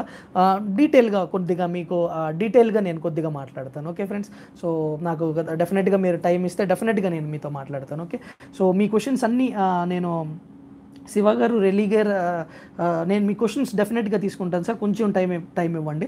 సో అటు ఇటు స్కిప్ అయిపోతూ ఉంటుంది కంటెంట్, ఇంపార్టెంట్ కంటెంట్ మీకు నేను డెలివర్ చేయాలనుకుంటున్నాను ఇవాళ. సో ఓకే, దేని గురించి మాట్లాడుతున్నాను. ఓకే, సో ఆ ట్రేడింగ్ ఇప్పుడు కూడా ఈ ఇండికేటర్స్ అనేవి మనకి సపోర్ట్గా యూస్ చేసుకోవాలి. Okay, patterns important. సో మనకి ఇంతకుముందు కప్ అండ్ హ్యాండిల్ అనేది ఫార్మేషన్ అనమాట. Cup and handle formation, double bottom, triple bottom, తర్వాత head and shoulder, inverse head and shoulders, ఇవన్నీ సమ్ ప్యాటర్న్స్. అలాగే క్యాండిల్ స్టిక్ ప్యాటర్న్స్ కూడా ఇంపార్టెంట్ మనకి. Bullish engulfing, bearish engulfing, hammer, inverted hammer, ఆ తర్వాత hanging man, shooting star, ఆ తర్వాత dark cloud అని చెప్పి, డోజీ అని చెప్పి, ఆ తర్వాత మ్యారిబాజు అని చెప్పి. సో ఇవన్నీ వేరియస్ ఫార్మేషన్స్. సో వీటిల్ని బేస్ చేసుకొని సింగిల్గా బేస్ చేసుకోవద్దు, ఎప్పుడు కూడా ఫార్మేషన్ ఉండాలి, కొన్ని కండిషన్స్ని అది సాటిస్ఫై చేయాలి, అలాగే కన్ఫర్మేషన్స్ అనేవి మనకి ఇంపార్టెంట్. ఇవన్నీ కూడా మనకి అది ప్రూవ్ చేయగలగాలి. ఓకే, సో ఇవన్నీ అయిన తర్వాత అప్పుడు ఇండికేటర్స్ యూస్ చేసుకోవాలి. ఓకే, సో ఫార్మేషన్ ఉంది, గుర్తుపెట్టుకోండి ఫ్రెండ్స్. అవసరమైతే నోట్ కూడా చేసుకోవచ్చు మీరు, బట్ లిజన్ ఏమంటారు, listening is always important. Okay, చాలా ఇంపార్టెంట్. ట్రేడింగ్ గురించి కొన్ని ఎగ్జాంపుల్స్ కూడా నేను చెప్తాను. సో ఇది ఒకసారి గుర్తుపెట్టుకోండి. ఫార్మేషన్ ఉండాలి, కండిషన్స్ని అది సాటిస్ఫై చేయాలి, అలాగే కొన్ని ఫార్మేషన్స్ కండిషన్స్, అది కొన్ని కండిషన్స్ని అది చేయాలి. ఆ తర్వాత కొన్ని కన్ఫర్మేషన్స్ ఉంటాయి. వీటన్నిటిని సాటిస్ఫై చేస్తే అప్పుడు మనం ట్రేడ్ తీసుకోవచ్చు. ఓకే, సో ఒక చిన్న ఎగ్జాంపుల్ చెప్తాను మీకు. సో ఇది రాధాకృష్ణ దమాని గారు ఆయన వర్డ్స్లో చెప్పిందనమాట.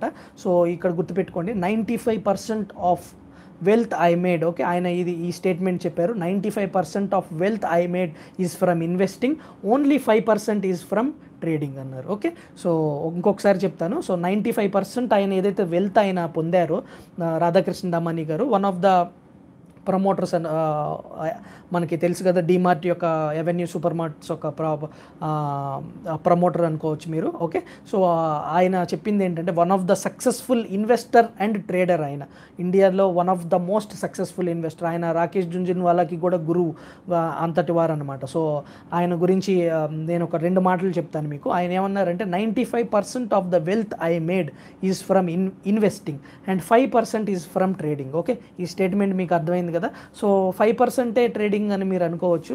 ఓకే, సో డిమార్ట్ ఎండి, ఓకే సార్, శ్రీకాంత్ గారు. ఓకే, సో 5% ఆయన ట్రేడింగ్ నుంచి ఆయన పొందారంట. ఓకే, సో ఇది స్టేట్మెంట్ హాఫ్ పార్టే. సో ఈ 5% ఆయన ట్రేడింగ్ నుంచి పొందిన మనీని, బట్ ఏమన్నారంటే, ఆయన ఈ 5% ఏదైతే ఆయన మనీ పొందారో 5 ట్రేడింగ్ నుంచి, ఇదే ట్రేడింగ్ నుంచి పొందిన ఇన్వెస్ట్మెంట్ ఆయన ఇన్వెస్ట్ చేశారనమాట లాంగ్ టర్మ్ ఇన్వెస్టింగ్లో. ఓకే, సో మనందరికీ క్యాపిటల్ అవసరం, రైట్. సో ఈయనకి ఏదైతే క్యాపిటల్, ఈ 95% వెల్త్కి లాంగ్ టర్మ్ ఇన్వెస్టింగ్ వల్ల ఈయనకి కారణమైందో, దానికి క్యాపిటల్ కావాలి కదా, ఆ క్యాపిటల్ ట్రేడింగ్ నుంచి వచ్చింది. ఓకే, సో గుర్తుపెట్టుకోండి. సో అలాగే ట్రేడింగ్ ఎంత ఇంపార్టెంటో ఒకసారి ఆలోచించండి. ఓకే, సో ట్రేడింగ్ అందరి కప్ ఆఫ్ టీ కాదు. ఏదో వచ్చి మన దగ్గర డబ్బులు ఉన్నాయని చెప్పి రేపు ఈయన ట్రేడింగ్ మంచిది అన్నాడని చెప్పి ఓకే వచ్చేసి ట్రేడింగ్ చేయడం అనేది ఆయన చేయమనట్లేదు. సో అలాగే రాకేష్ జుంజున్వాలా గారు కూడా, ఆయనకి ట్రేడింగ్ అకౌంట్ ఆయన ఎప్పుడు చెప్తారు, కీప్ 2 సపరేట్ అకౌంట్స్, ఒకటి ట్రేడింగ్ మాత్రమే వాడండి, ఒకటి ఇన్వెస్టింగ్ వాడండి. Okay, don't invest in your trading stocks and don't trade in your investing stocks. ఇది కూడా గుర్తుపెట్టుకోండి. ఓకే, ఇంకొకసారి చెప్తాను, మీ యొక్క ఇన్వెస్టింగ్ కోసం ఏదైతే స్టాక్స్ పెట్టారో అందులో ట్రేడింగ్ చేయకండి.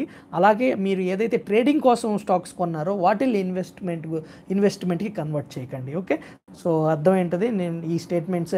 సో ఇండైరెక్ట్గా ఏంటంటే ట్రేడింగ్ రాధాకృష్ణ దమానీ గారికి ఏదైతే ఇన్వెస్ట్మెంట్ అయినా లాంగ్ టర్మ్ ఇన్వెస్ట్మెంట్లో ఇన్వెస్ట్ చేశారో దట్ కేమ్ ఫ్రమ్ ట్రేడింగ్, గుర్తుపెట్టుకోండి. సో ట్రేడింగ్ అనేది ఇంపార్టెన్స్ ఉంది. ట్రేడింగ్ అనేది ఊరికే గాల్లో చేసే జూమ్ అంతర్ కాదు, అలాగని జోదం కాదు. సరిగ్గా టెక్నికల్స్ ఫామ్ అయితే, సరిగ్గా టెక్నికల్స్ మీద నాలెడ్జ్ ఉండి అన్నీ కరెక్ట్గా రిస్క్ రివార్డ్ మన రిస్క్ మేనేజ్మెంట్ ఫామ్ చేసుకుంటే కనుక, ఇవన్నీ చేస్తే కనుక తప్పకుండా సక్సెస్ఫుల్ అవుతారు. ఇంకొకటి, ఫూల్స్ ట్రేడ్ ఎవ్రీడే, గుర్తుపెట్టుకోండి. ఫూల్స్ ట్రేడ్ ఎవ్రీడే, ఇది గుర్తుపెట్టుకోండి. మీ యొక్క ట్రేడింగ్ సిస్టము, మీ యొక్క రిస్క్ మేనేజ్మెంట్, ఓకే, గుర్తుపెట్టుకోండి. మీ యొక్క రిస్క్ మేనేజ్మెంట్, మీ యొక్క ట్రేడింగ్ సిస్టము, ఇవన్నీ సాటిస్ఫై అయితేనే you have to take trade. అప్పుడు మీకు లాస్ అయితే పర్లేదు, నో ప్రాబ్లం.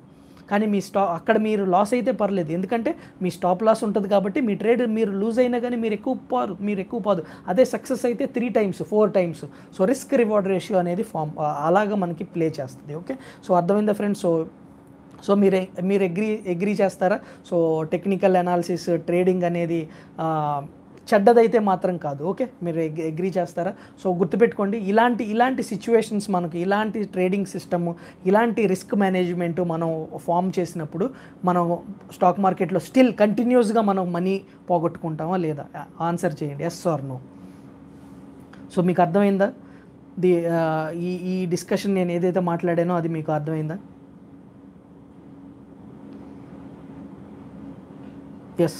ఎస్ ఆనంద్ గారు thank you sir.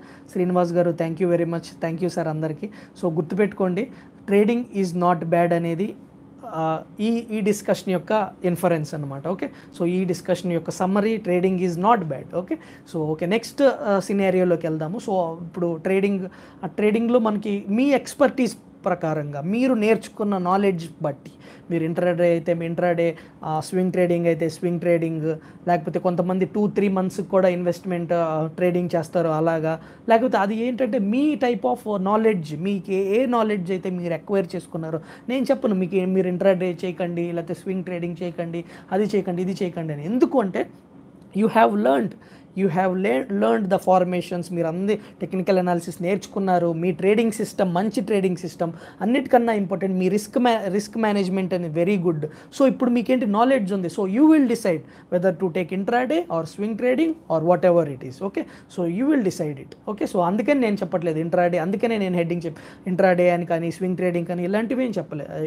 So trading అనేది, సో అది మీ యొక్క సిస్టమ్ బట్టి మీరు ఏదైతే ఫాలో అవుతారో అది మీరు చెప్తారు. ఓకే, సో అలాగే ఎండ్ ఆఫ్ ద వీడియోలో, అంటే వీడియో కొంచెం టైం గడిచే కొద్దీ నేను ఎలాగ స్టాక్ సెలెక్ట్ చేస్తాను, ఇదేంటి మనకి వోల్టాస్ ఎలా సెలెక్ట్ చేశాను, ఐడిఎఫ్సి ఎలా సెలెక్ట్ చేసుకుని అడుగుతున్నారు. సో దాని గురించి కూడా చెప్తాను. అలాగే నేను జనరల్గా సో ట్రేడింగ్ సిస్టమ్, జనరల్గా నేను ఫాలో అయ్యే ట్రేడింగ్ సిస్టమ్ గురించి చెప్తాను. సో ట్రేడింగ్ సిస్టమ్ కూడా గుర్తుపెట్టుకోండి, అన్ని టైము ఒకే ట్రేడింగ్ సిస్టమ్ ఉండదు. ఓకే, సో మనం క్రికెట్ ఆడేటప్పుడు కానివ్వండి, మ్యాచెస్ ఉన్నాయి, క్రికెట్ మ్యాచ్లో డిఫరెంట్ స్ట్రాటజీస్ మనం ప్లే చేయాల్సి వస్తుంది. ఒకసారి ఫస్ట్ బ్యాటింగ్ అప్పుడు ఒక టైప్ ఆఫ్ స్ట్రాటజీ, మనం డిఫెండ్ చేసుకోవాలనుకున్నప్పుడు ఒక టైప్ ఆఫ్ స్ట్రాటజీ, 2020లో ఒక స్ట్రాటజీ, టెస్ట్ మ్యాచ్లో ఒక స్ట్రాటజీ, అలాగే వన్డేలో ఒక స్ట్రాటజీ, ఇలాగే డిఫరెంట్ ట్రేడింగ్ సిస్టమ్స్ని మనం యూస్ చేసుకుంటూ ఉంటాం. బట్ జనరల్గా నేను యూస్ చేసే common trading strategy, easy trading strategy నేను ఎండ్ ఆఫ్ ద వీడియో మీకు నేను చెప్తాను. Okay friends, so stay tuned. Okay, so ఇప్పుడు నేను మిమ్మల్ని ఒక క్వశ్చన్ అడుగుతాను. సో ఇప్పటివరకు సోఫార్ మనం క్లియర్ అని చెప్పి ఒక మెసేజ్ చేయండి. సోఫార్ మనం ఇప్పటివరకు ఆల్మోస్ట్ మనం దగ్గర ఒక 40 minutes 35 minutes మనం డిస్కషన్ చేసాం. ఇప్పటివరకు ఎవరికి ఏమి క్వశ్చన్స్ లేవు కదా? ఇప్పటివరకు నేను క్లియర్గానే మాట్లాడుతున్నాను, క్లియర్గానే ఉన్నాను. మీరు కన్విన్స్ అయ్యారా? ఒకటి గుర్తుపెట్టుకోండి, మీరు ఎప్పుడు కూడా ఓపెన్ మైండ్తో రండి. ఓకే, సో ఓపెన్ మైండ్తో ఉంటే ఏంటంటే మనకి త్వరగా గ్రాస్ప్ చేసుకుంటాం. అంతేగాని మనకి నాకు అన్నీ తెలుసు, నాకు ఇది తెలుసు అని మాత్రం అనుకోకండి.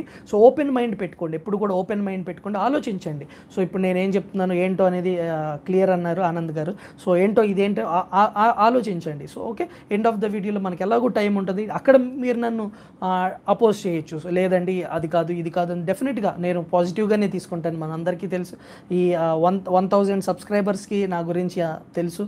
నేను డెఫినెట్గా పాజిటివ్గా తీసుకుంటాను. ఏదైనా మీకు ఏ డౌట్ ఉన్నా కానీ నేను రిప్లై ఇస్తాను. ఓకే ఫ్రెండ్స్, సో నెక్స్ట్ ఇప్పుడు ఈ ఫేజ్ కంప్లీట్ అయింది అనుకుందాం. సో సారీ, కొద్దిగా వాటర్ తీసుకుంటాను నేను.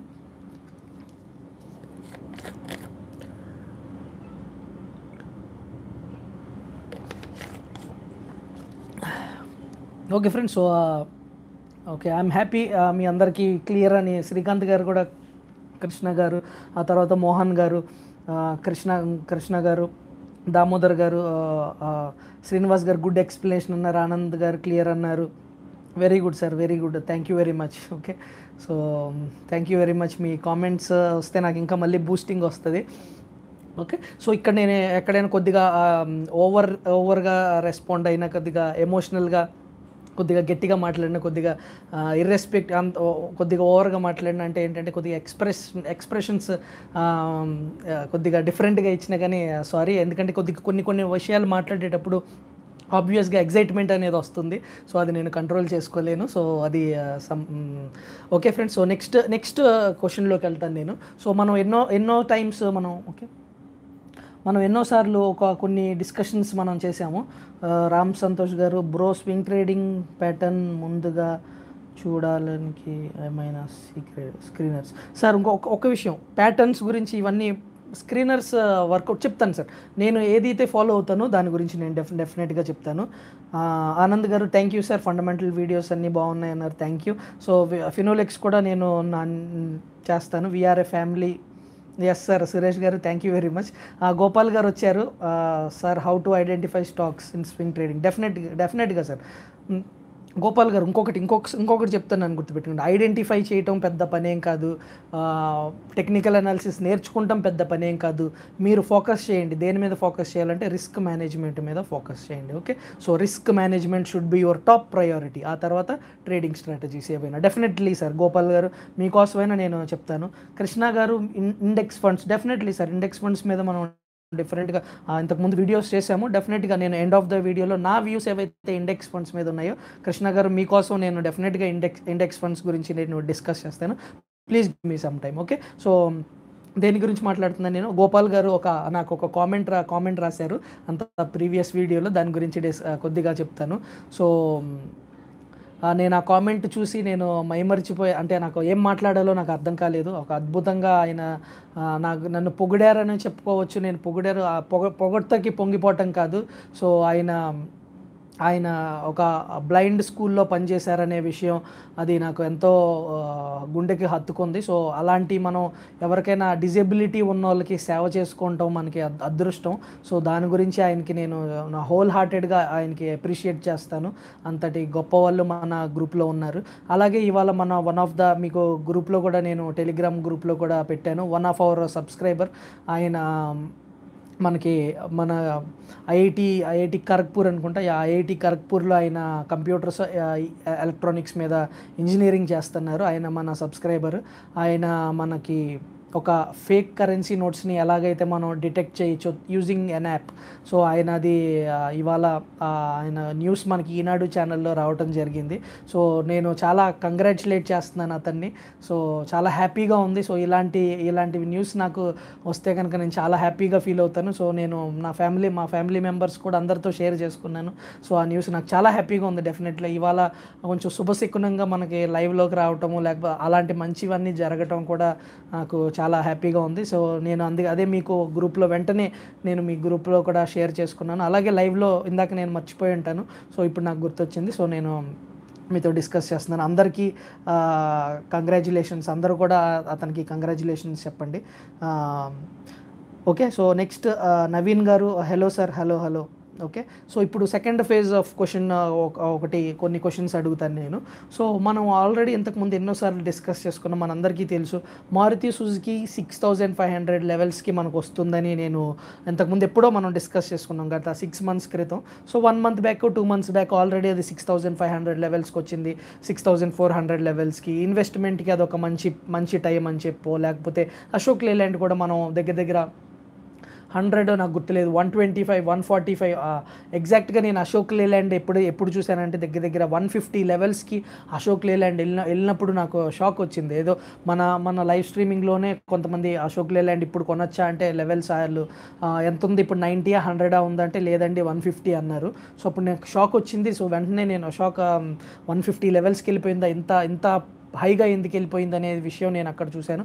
ఆ తర్వాత కొంచెం వినోద్ దాసరి గారు రిజైన్ చేస్తారు అనే విషయాల మీద, అలాగే ఆటోమొబైల్ ఇండస్ట్రీ మనకి ఆటోమొబైల్ సేల్స్ గ్లోబల్గా మనకి డిమాండ్ అనేది తగ్గుతుంది, గ్లోబల్ స్లోడౌన్ అనేది రాబోతుంది అనే వదంతుల పైన, లేకపోతే గ్లోబల్ స్లోడౌన్ ఆల్రెడీ వచ్చి ఉండొచ్చు, అది మనం ఆటోమొబైల్ నెంబర్స్ మీద చూస్తున్నాము. సో అవన్నీ ఎఫెక్ట్ అయ్యి ఈ స్టాక్ అనేది కరెక్ట్ అవటం మొదలుపెట్టింది. బట్ అంతకుముందే నేను ఈ లెవెల్స్ చూశాను. సో దగ్గర వాళ్ళ టెక్నికల్స్ చూసినట్లయితే దగ్గర 75 to 85 ఈ లెవెల్స్లోకి స్టాక్ వస్తుంది రావచ్చు అనే దాని మీద వీడియో కూడా నేను చేశాను. సో ఇప్పుడు నా దగ్గర అశోక్ లేలాండ్ లేదు, లేకపోతే మారుతి సుజుకి గురించి మాట్లాడదాం. డెఫినెట్గా మారుతి సుజుకి నా దగ్గర లేదనుకుందాం. ఓకే, సో బట్ నాకు టెక్నికల్స్ యూస్ చేసి, సో మీరందరూ ఫాలో అవుతున్నారా? ఓకే, మీరు ఫాలో అవుతున్నారా? ఓకే, సో మన టెక్నికల్స్ చూసి ఇప్పుడు మారుతి సుజుకి 8000లో ఉందనుకుందాం. సో లేకపోతే ఈజీగా ఉంటుంది అశోక్ లేలాండ్ అనుకున్నాం 100 రూపీస్తో, లేకపోతే 150 రూపీస్లో అశోక్ లేలాండ్ ఉంది. సో బట్ మన టెక్నికల్స్ ఏం చెప్తున్నాయంటే 75 లెవెల్స్కి అది వస్తుంది అని చెప్తున్నాం. సో ఇప్పుడు నేను లాభం ఎలా పొందుతాను? నా దగ్గర అయితే షేర్స్ లేవు, ఫిజికల్గా నా దగ్గర షేర్స్ లేవు.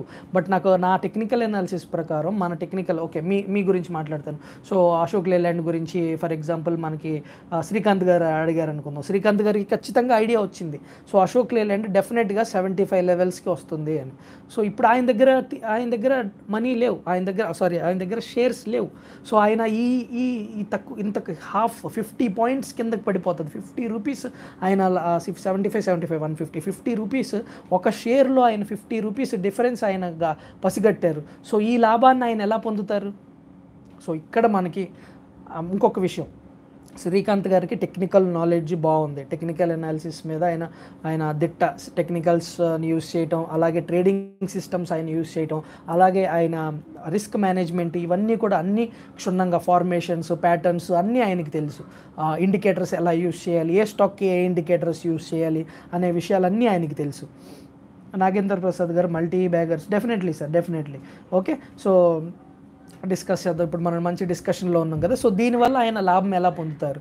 సో ఒక విషయం చెప్పండి, నాకు పొందగలరా లేదా? ఆయన దగ్గర ఈక్విటీ షేర్స్ లేవు, బట్ ఎస్ ఆర్ నో అనేది మీరు నాకు చెప్పండి. ఆయన దగ్గర లేవు, సో బట్ ఈయన 75 రూపీస్ డిఫరెన్స్ అనేది, ఒక షేర్ మీద 75 డిఫరెన్స్ ఆయన స్పాట్ చేశారు. దీనివల్ల ఆయన లాభం పొందుతారా? పొందగలరా, పొందలేరా? ఒకసారి నాకు కామెంట్ చేయండి. నేను మీ కామెంట్స్ కోసం వెయిట్ చేస్తున్నాను. ఎస్, ఓకే, కృష్ణ గారు ఎస్ అన్నారు. ఓకే సార్, ఇనవోలు కృష్ణ గారు ఎస్ అన్నారు. ఓకే, సత్య గారు ఎస్ అన్నారు. గుడ్. ఓకే, సో మోహన్ గారు ఎస్ అన్నారు. First time investment strategy, yes. Okay, yes. Okay, no. Okay, Shiva గారి కోసం నేను ఈ ఆన్సర్ చెప్తాను. అందరూ చాలా టాలెంటెడే. సో శివాడి గారు నో అని చెప్పారు. సో ఆనంద్ గారు ఎస్ అన్నారు. Very good. Okay, so fine. So yes అన్నారు. శ్రీకాంత్ నరహరి గారు ఎస్ అన్నారు. We can wait till it come that level. Gopal గారు అంతవరకు వచ్చి మీరు ఇన్వెస్ట్ చేస్తారు, బట్ ఈ డిఫరెన్స్ని మనం క్యాష్ చేసుకోవాలి కదా. జ్యోతి గారు ఎస్, నవీన్ గారు ఎస్, శ్రీకాంత్ గారు ఎస్, గోపాల్ గారు ఈ డిఫరెన్స్ని మనం క్యాచ్ చేసుకోవాలి కదా. సో దీన్ని మనం ఈ ఫ్యూచర్స్ని సెల్ చేయటం అంటారు. ఓకే, సో ఇక్కడ మనకి ఒక కొత్త కాన్సెప్ట్ అనేది ప్రొవైడ్ చేయడం జరిగింది. మోడర్న్ ట్రేడింగ్ అనుకోవచ్చు. మీరు ఎప్పటి నుంచో ఉంది ఫ్యూచర్స్ అనేది. మన అర్థశాస్త్రం ఎప్పుడు 1300 BC, 1300 అర్థశాస్త్రం ఎప్పుడైతే ఉందో అప్పటి నుంచి మనకి అర్థశాస్త్రంలో కూడా ఫ్యూచర్స్ గురించి మెన్షన్ చేశారు. ఓకే, సో ఇండియన్ యొక్క ఎకనామిక్స్, ఇండియన్ యొక్క అర్థశాస్త్రం, చాణక్యుని అర్థశాస్త్రం, ఇండియన్ ఎకనామిక్స్ చాలా పవర్ఫుల్. ఓకే, సో ఎప్పటి నుంచో మనకి ఫ్యూచర్స్ అనేది ఉంది, ఎప్పటి నుంచో మనకి హెడ్జింగ్ అనేది ఉంది. సో ఇలాంటి ఫ్యూచర్స్ని ఇంట్రడ్యూస్ చేశారు. సో ఫ్యూచర్స్లో మీరు ఏం చేస్తారంటే 150 దగ్గర శ్రీకాంత్ గారు ఏం చేస్తారంటే సెల్ చేసేస్తారు. 150 దగ్గర సెల్ చేసేస్తారు. వెయిట్ చేస్తారు, క్యారీ ఫార్వర్డ్ చేస్తారు. First expiry, every month expiry ఉంటుంది వీటికి. ఎక్స్పైరీ కంటిన్యూ చేసి 2-3 మంత్స్ అయినా 1 మంత్ అనుకుందాం. సో 1 మంత్ వెయిట్ చేసి ఆయన 75 దగ్గర ఆ సెల్ 75 దగ్గర ఆయన ప్రాఫిట్ స్క్వేర్ ఆఫ్ అంటారు. ఆ 75 దగ్గర స్క్వేర్ ఆఫ్ చేస్తారు. ఓకే, సో దీన్ని ఫ్యూచర్స్ అంటారు. ఫ్యూచర్స్లో ఏం చేస్తారంటే అశోక్ లేలాండ్ మార్చ్లో ఉన్నాం కాబట్టి example March futures 28th expiry, అక్కడికి వెళ్ళి సెల్ కొడతారు. సెల్ కొట్టి ఆ స్టాక్ 75కి ఫిజికల్గా 75కి రీచ్ అయినప్పుడు అక్కడ స్క్వేర్ ఆఫ్ చేస్తారు. సో దీనివల్ల ఏంటంటే ఫాలింగ్ స్టాక్లో కూడా, ఫాలింగ్ మార్కెట్లో కూడా మనం మనీ పొందవచ్చు. ఓకే. సో ఇప్పుడు చెప్పండి, ఈ కాన్సెప్ట్ మీకు అర్థమైందా? ఓకే. సో ఇప్పుడు మీకు కాన్సెప్ట్ అర్థమైంది కదా. సో సో ఇది కాన్సెప్ట్. సో దీనివల్ల ఇప్పుడు మీరు చెప్పండి, ఆప్షన్స్ అనేవి బ్యాడా? సో ఆప్షన్స్ అనే ఫ్యూచర్స్ అండ్ ఆప్షన్స్ కానివ్వండి, ఫ్యూచర్స్ అనేది బ్యాడా? సో ఫ్యూచర్స్ అనేది యాక్చువల్గా మన మంచి కోసం, మన బెటర్మెంట్ కోసం చేయబడిన టూల్. ఓకే. సో ఫ్యూచర్స్ అనేది మన బెటర్మెంట్ కోసం క్రియేట్ చేయబడిన టూల్. ఆ టూల్, కత్తి అనేది, అగ్గి అనేది, నిప్పు అనేది మనం ఎన్నో విధాలుగా మనకు యూజ్ అవుతుంది. అలాగే దాన్ని సరిగ్గా కనుక మనం యూజ్ చేయకపోతే, నేను ఇక్కడ ఏదో వేదాంతం ఉంటారు కదా, అది మాట్లాడట్లేదు. ఫ్యూచర్స్ కూడా అలాంటిదే. దాని యొక్క సరిగ్గా ఎలా ఇస్తమాలి, ఎలా యూజ్ చేయాలనేది మన చేతుల్లో ఉంటుంది. ఓకే. సో గుర్తుపెట్టుకోండి, ఏ సిస్టమ్ కూడా ఏ ట్రేడింగ్ కానివ్వండి, ఏది కూడా మన బెనిఫిట్ కోసమే క్రియేట్ చేయబడినవి. ఓకే. సో వాటిల్ని అది బ్యాడ్, ఇది బ్యాడ్ అనుకోండి. ఓకే. ఎప్పుడు బ్యాడ్? మీకు నాలెడ్జ్ లేనప్పుడు. బట్ శ్రీకాంత్ గారికి ఫుల్లీ నాలెడ్జ్ ఉంది ఆయనకి. ఎప్పుడు బ్యాడ్? మీకు యూస్ చేయటం రానప్పుడు అది బ్యాడ్. ఓకే. అంతేకాని సిస్టమ్ బ్యాడ్ కాదు ఎప్పుడు కూడా. ఓకే, గుర్తుపెట్టుకోండి. సో ఫ్యూచర్ అండ్ ఆప్షన్స్ అనేది మనం బెనిఫిట్ అవటానికి క్రియేట్ చేసుకున్న టూల్. దాన్ని ఎలా యూస్ చేసుకుంటున్నాం అనేది మన మీద బేస్ అయి ఉంటుంది. Okay friends. సో ఇలాగే నేను లాస్ట్ టైం ఎంతోమంది ఫ్రెండ్స్కి నేను మారుతి సుజుకి, అంతే నా కొంత ఫ్రెండ్ సర్కిల్ వాళ్ళకి మారుతి సుజుకి సెల్ చేయమని చెప్పడం జరిగింది. అలాగే కొన్ని స్టాక్స్ ఇప్పుడు డిస్కస్ చేస్తాను. టీసీఎస్, ఆ తర్వాత ఇన్ఫోసిస్, హెచ్సిఎల్ టెక్నాలజీస్. మీకు అందుకని హెచ్సిఎల్ టెక్నాలజీస్ నేను మీకు చార్ట్ అనేది నేను పంపించడం జరిగింది. ఓకే. సో హెచ్సిఎల్ టెక్నాలజీస్ మీకు ఆ చార్ట్ మీతో నేను షేర్ చేసుకున్నాను. Okay friends. సో ఈ విధంగా హెచ్సిఎల్ చూడండి ఒకసారి. ఆ చార్ట్లో నేను ఇప్పుడు ట్రేడింగ్ సిస్టమ్ గురించి నేను మాట్లాడేటప్పుడు, ఓకే, సో ట్రేడింగ్ సిస్టమ్ గురించి నేను మాట్లాడేటప్పుడు హెచ్సిఎల్ టెక్నాలజీస్లో సెల్ కాల్ ఏ విధంగా మనం తీసుకున్నాము అనే దాని గురించి నేను కొద్దిగా డిస్కస్ చేస్తాను. సో ట్రేడింగ్ సిస్టమ్స్లో మాట్లాడేటప్పుడు. ఓకే ఫ్రెండ్స్, ఇప్పుడు మీరు అగ్రీ చేస్తారా? ఫ్యూచర్స్ అనేవి, ఆప్షన్స్ అనేవి, ఇవన్నీ కూడా మన బెటర్మెంట్ కోసమే మనం క్రియేట్ చేయబడినవి. సో మనకి నాలెడ్జ్ ఉండాలి, ఆ తర్వాత ట్రేడింగ్ సిస్టమ్ ఉండాలి, అలాగే మనకి రిస్క్ మేనేజ్మెంట్స్ ఉండాలి. ఇవన్నీ ప్రాపర్గా ఉన్నప్పుడు ట్రేడింగ్లో కాదు కదా, ఎందులోనూ మనకి లాస్ అనేది రాదు. ఓకే ఫ్రెండ్స్, గుర్తుపెట్టుకోండి. ఓకే. సో ఇది చాలా ఇంపార్టెంట్. సో ఇంతకుముందుకు చెప్పాను కదా రాధాకృష్ణ దమానీ గారి గురించి. 95% of his income is from long term investment, 5% of his income is from trading. But ఈ లాంగ్ టర్మ్ ఇన్వెస్ట్మెంట్కి ఏదైతే క్యాపిటల్ నీడ్ అయిందో అది ట్రేడింగ్ నుంచి అది జనరేట్ చేసుకున్నారు. సో ఎగ్జాంపుల్ అనమాట, ఇలా ఎగ్జాంపుల్. సో ఇదే ఫ్రేమ్వర్క్ని ఎంతోమంది సక్సెస్ఫుల్గా ఫాలో అవుతున్నారు. సో దానన్నిటికీ మనకేంటంటే అన్నిటికన్నా సుప్రీం మనకి knowledge, wisdom. Okay. So knowledge ఉన్నంత మాత్రాన సరిపోదు, విజ్డమ్ కూడా ఇంపార్టెంట్. ఎప్పుడు ఏం చేయాలనేది విజ్డమ్ మనకి ఇస్తుంది. సో ఎమోషన్స్ని కంట్రోల్ చేసుకుంటాం కూడా చాలా ఇంపార్టెంట్. సో అది మనకి విజ్డమ్ ఇస్తుంది. అలాగే నాలెడ్జ్ అనేది మనకి రిస్క్ని మేనేజ్ చేసుకుంటాం, మన ట్రేడ్స్ని ప్రాఫిటబుల్గా చేసుకుంటాంలో మనకి టెక్నికల్ అనాలిసిస్ యొక్క నాలెడ్జ్ అనేది యూస్ఫుల్ అవుతుంది. Okay friends. సో ఇది చెప్పాలనుకున్నది. అలాగే హెడ్జింగ్ గురించి చిన్న విషయం మాట్లాడతాను. సో ప్రేమానంద్ గారు ఎగ్రీ అన్నారు, సురేష్ గారు ఎగ్రీ అన్నారు, శ్రీకాంత్ గారు ఎల్టీ ఫుడ్. సార్ కొద్దిగా పేషెన్స్ ప్లీజ్, కొద్దిగా పేషెన్స్ చాలా ఇంపార్టెంట్. సో కొద్దిగా పేషెన్స్గా ఉండండి. డెఫినెట్గా ఎల్టీ ఫుడ్స్ గురించి నేను మీకు ఆన్సర్ చేస్తాను. ఒకవేళ ఈ లైవ్ స్ట్రీమింగ్లో నేను మీకు ఆన్సర్ చేయలేకపోతే నా దగ్గర మీ నెంబర్ ఉంది, డెఫినెట్గా మీకు నేను కాల్ చేసి నేను ఎల్టీ ఫుడ్స్ గురించి మీకు డెఫినెట్గా నేను మీతో మాట్లాడతాను. సో ప్లీజ్ పద్దాకా అడగాల్సిన అవసరం లేదు. ఇందాకే చెప్పాను నేను, ఒక్కసారి మీరు అడిగిన క్వైరీ నాకు ఎప్పటికీ గుర్తుంది. ఓకే. సో ఒక 10 times అడిగినంత మాత్రాన దానికి నేను రిప్లై ఇస్తాను అనుకోకండి. 10 times కనుక మీరు అడిగినట్లయితే నేను దానికి రిప్లై ఇవ్వను. ఓకే. సో ఇంతకన్నా నాకు చెప్పటం రాదు. So try to understand. LT food Srikanth Narahari గారు, I remember this query. This will be the first query I will answer once we take question Q&A. Okay. So మీకు కనుక ఒకవేళ అర్జెన్సీ ఏదైనా ఉండి మీరు ఇక్కడ నుంచి లైవ్ స్ట్రీమింగ్ నుంచి మీరు వెళ్ళిపోవాలి అనుకుంటే కనుక, సో నేను డెఫినెట్గా మీకు ఇది అయిపోయిన తర్వాత మీ నెంబర్ నా దగ్గర ఉంది, నేను మీకు కాల్ చేసి ఎల్టీ ఫుడ్స్ గురించి నేను మీతో డిస్కస్ చేస్తాను. సో ఎట్టి పరిస్థితుల్లో నేను ఎల్టీ ఫుడ్స్ గురించి మర్చిపోయేది లేదు. Okay. So try to understand. How to control so Srikanth గారు 4 ఇయర్స్ మీరు ఎల్టీ ఫుడ్స్ని హోల్డ్ చేద్దాం అనుకుంటున్నారు. సో ఈ రిప్లై కోసం కొంచెం సేపు మీరు ఆగలేరా? సో ఈ రిప్లై కోసం మీరు ఎన్ని టైమ్స్, ఓకే లాస్ట్ వీక్ కూడా మీరు రిప్లై ఇస్తున్నారు. సో 1 వీక్ అనుకుందాం. సో 1 వీక్ నుంచి 4 ఇయర్స్ మీరు ఇన్వెస్ట్ చేద్దాం అనుకున్నప్పుడు 1 వీక్ ఒక 4 డేస్ మీరు మీ క్వైరీని మీరు ఆగలేరా చెప్పండి? సో ఇంత మీరు పదే పదే అడుగుతున్నారు, ఇంత ఇంత షార్ట్ టర్మ్లో ఇన్నిసార్లు అడుగుతున్నారే, రియల్లీ మీరు 4 ఇయర్స్ వరకు ఆ స్టాక్ని హోల్డ్ చేయగలుగుతారా? సో ఈ ఆన్సర్ మీకు మాత్రమే తెలుసు, మీరు ఆలోచించుకోండి. ఇందులో నేను ఏది అగ్రెషన్తో నేను చెప్పట్లేదు, జస్ట్ మీకు మీరే ఆలోచించండి. Okay. So how to control emotions in stock market sir.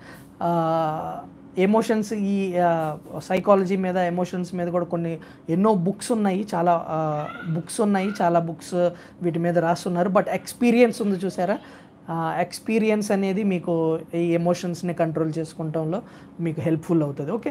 So మీరు ఏదైనా ట్రేడ్ తీసుకోండి, మీరు ట్రేడ్ తీసుకున్నప్పుడు మీ సిస్టమ్ అన్నీ మీరు చెక్ లిస్ట్ ఫాలో అవ్వండి.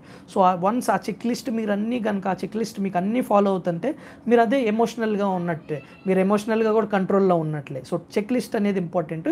సో అన్ని చెక్ లిస్ట్లో ఉన్న పాయింట్స్ అన్నింటినీ టిక్ చేసుకుంటూ వెళ్ళారు, మీరు మీ ట్రేడ్ ఎగ్జిక్యూట్ చేశారు. సో డెఫినెట్గా మీరు చెక్ లిస్ట్ ఫాలో అవుతున్నప్పుడు సో మీ ఎమోషన్స్ మీ కంట్రోల్లో ఉన్నట్లే. సో ఎమోషన్స్ జనరల్గా ఏంటంటే మనకి ఎక్స్పీరియన్స్ ద్వారా ఎమోషన్స్ని మనం కంట్రోల్ చేయొచ్చు, అది మాత్రం చెప్పగలను. Okay. Suzlon energy sir, Suzlon energy sir, ఈ కంపెనీ గురించి నేను ఏం చెప్పగలుగుతానో మీరే ఆలోచించండి. సుజ్లాన్ ఎనర్జీ గురించి ఆల్రెడీ నేను కొన్ని వీడియోస్ చేయటం జరిగింది. సో ఈ ఏమంటారు, ఏదైనా ఇంకొక విషయం చెప్తాను, ఇంకొక విషయం, ఒక చిన్న స్టేట్మెంట్ ఒకటి చెప్తాను. If you cannot make money from good stocks, okay, so if you cannot make money from good stocks, you will never make money from bad stocks, గుర్తుపెట్టుకోండి. సో ఇది సుజ్లాన్ ఎనర్జీ గురించి ఒక చిన్న స్టేట్మెంట్ అనుకోండి. If you cannot make money from good stocks, you will never make money from bad stocks, ఇది గుర్తుపెట్టుకోండి Suzlon energy. ఇంతకుమించి చెప్పడానికి ఏం లేదు. నా దృష్టిలో అయితే వెరీ టఫ్ బిజినెస్ మోడల్ గురించి మాట్లాడినట్లయితే ఇప్పుడు ఫర్ ఎగ్జాంపుల్ మీరు సింపుల్ టర్మ్స్లో చెప్పాలంటే, మీరు ఒక వస్తువు 50 రూపీస్కి కొంటున్నారు, మీరు ఆ వస్తువుని 20 రూపీస్కి అమ్ముతున్నారు. మీ బిజినెస్ మోడల్ ఎలా సస్టైన్ అవుతుంది? మీరు ఎలా సస్టైనబుల్ అవ్వగలుగుతారు? స్టిల్ మీరు ఏం చేస్తున్నారంటే ఇంకా ఎక్కువ ఐటమ్స్ని ఇంకా కొంటూ అదే రేటుకు మీరు అమ్ముతున్నారు. సో మీ బిజినెస్ మోడల్ ఎక్కువ కాలం సస్టైన్ అవ్వలేదు. సో ఇంతకన్నా నేను సుజులాన్ గురించి ప్రస్తుతం మాట్లాడలేను. మేబీ రీసెంట్ టైంలో కొద్దిగా బౌన్స్ అయ్యి ఉండొచ్చు, చూసుకోండి. ఇలాంటి కంపెనీస్ కాకుండా మంచి కంపెనీస్లో ఇన్వెస్ట్ చేయడానికి ట్రై చేయండి. So that's all I can say. Okay. So ఎక్కడున్నాను నేను డిస్కషన్, ఇదే ప్రాబ్లం. ఓకే. సో ఇందాక ఆ క్వశ్చన్ వల్ల నేను ఎక్కడున్నాను కొద్దిగా నాకు సజెస్ట్ చేస్తారా? Where I am.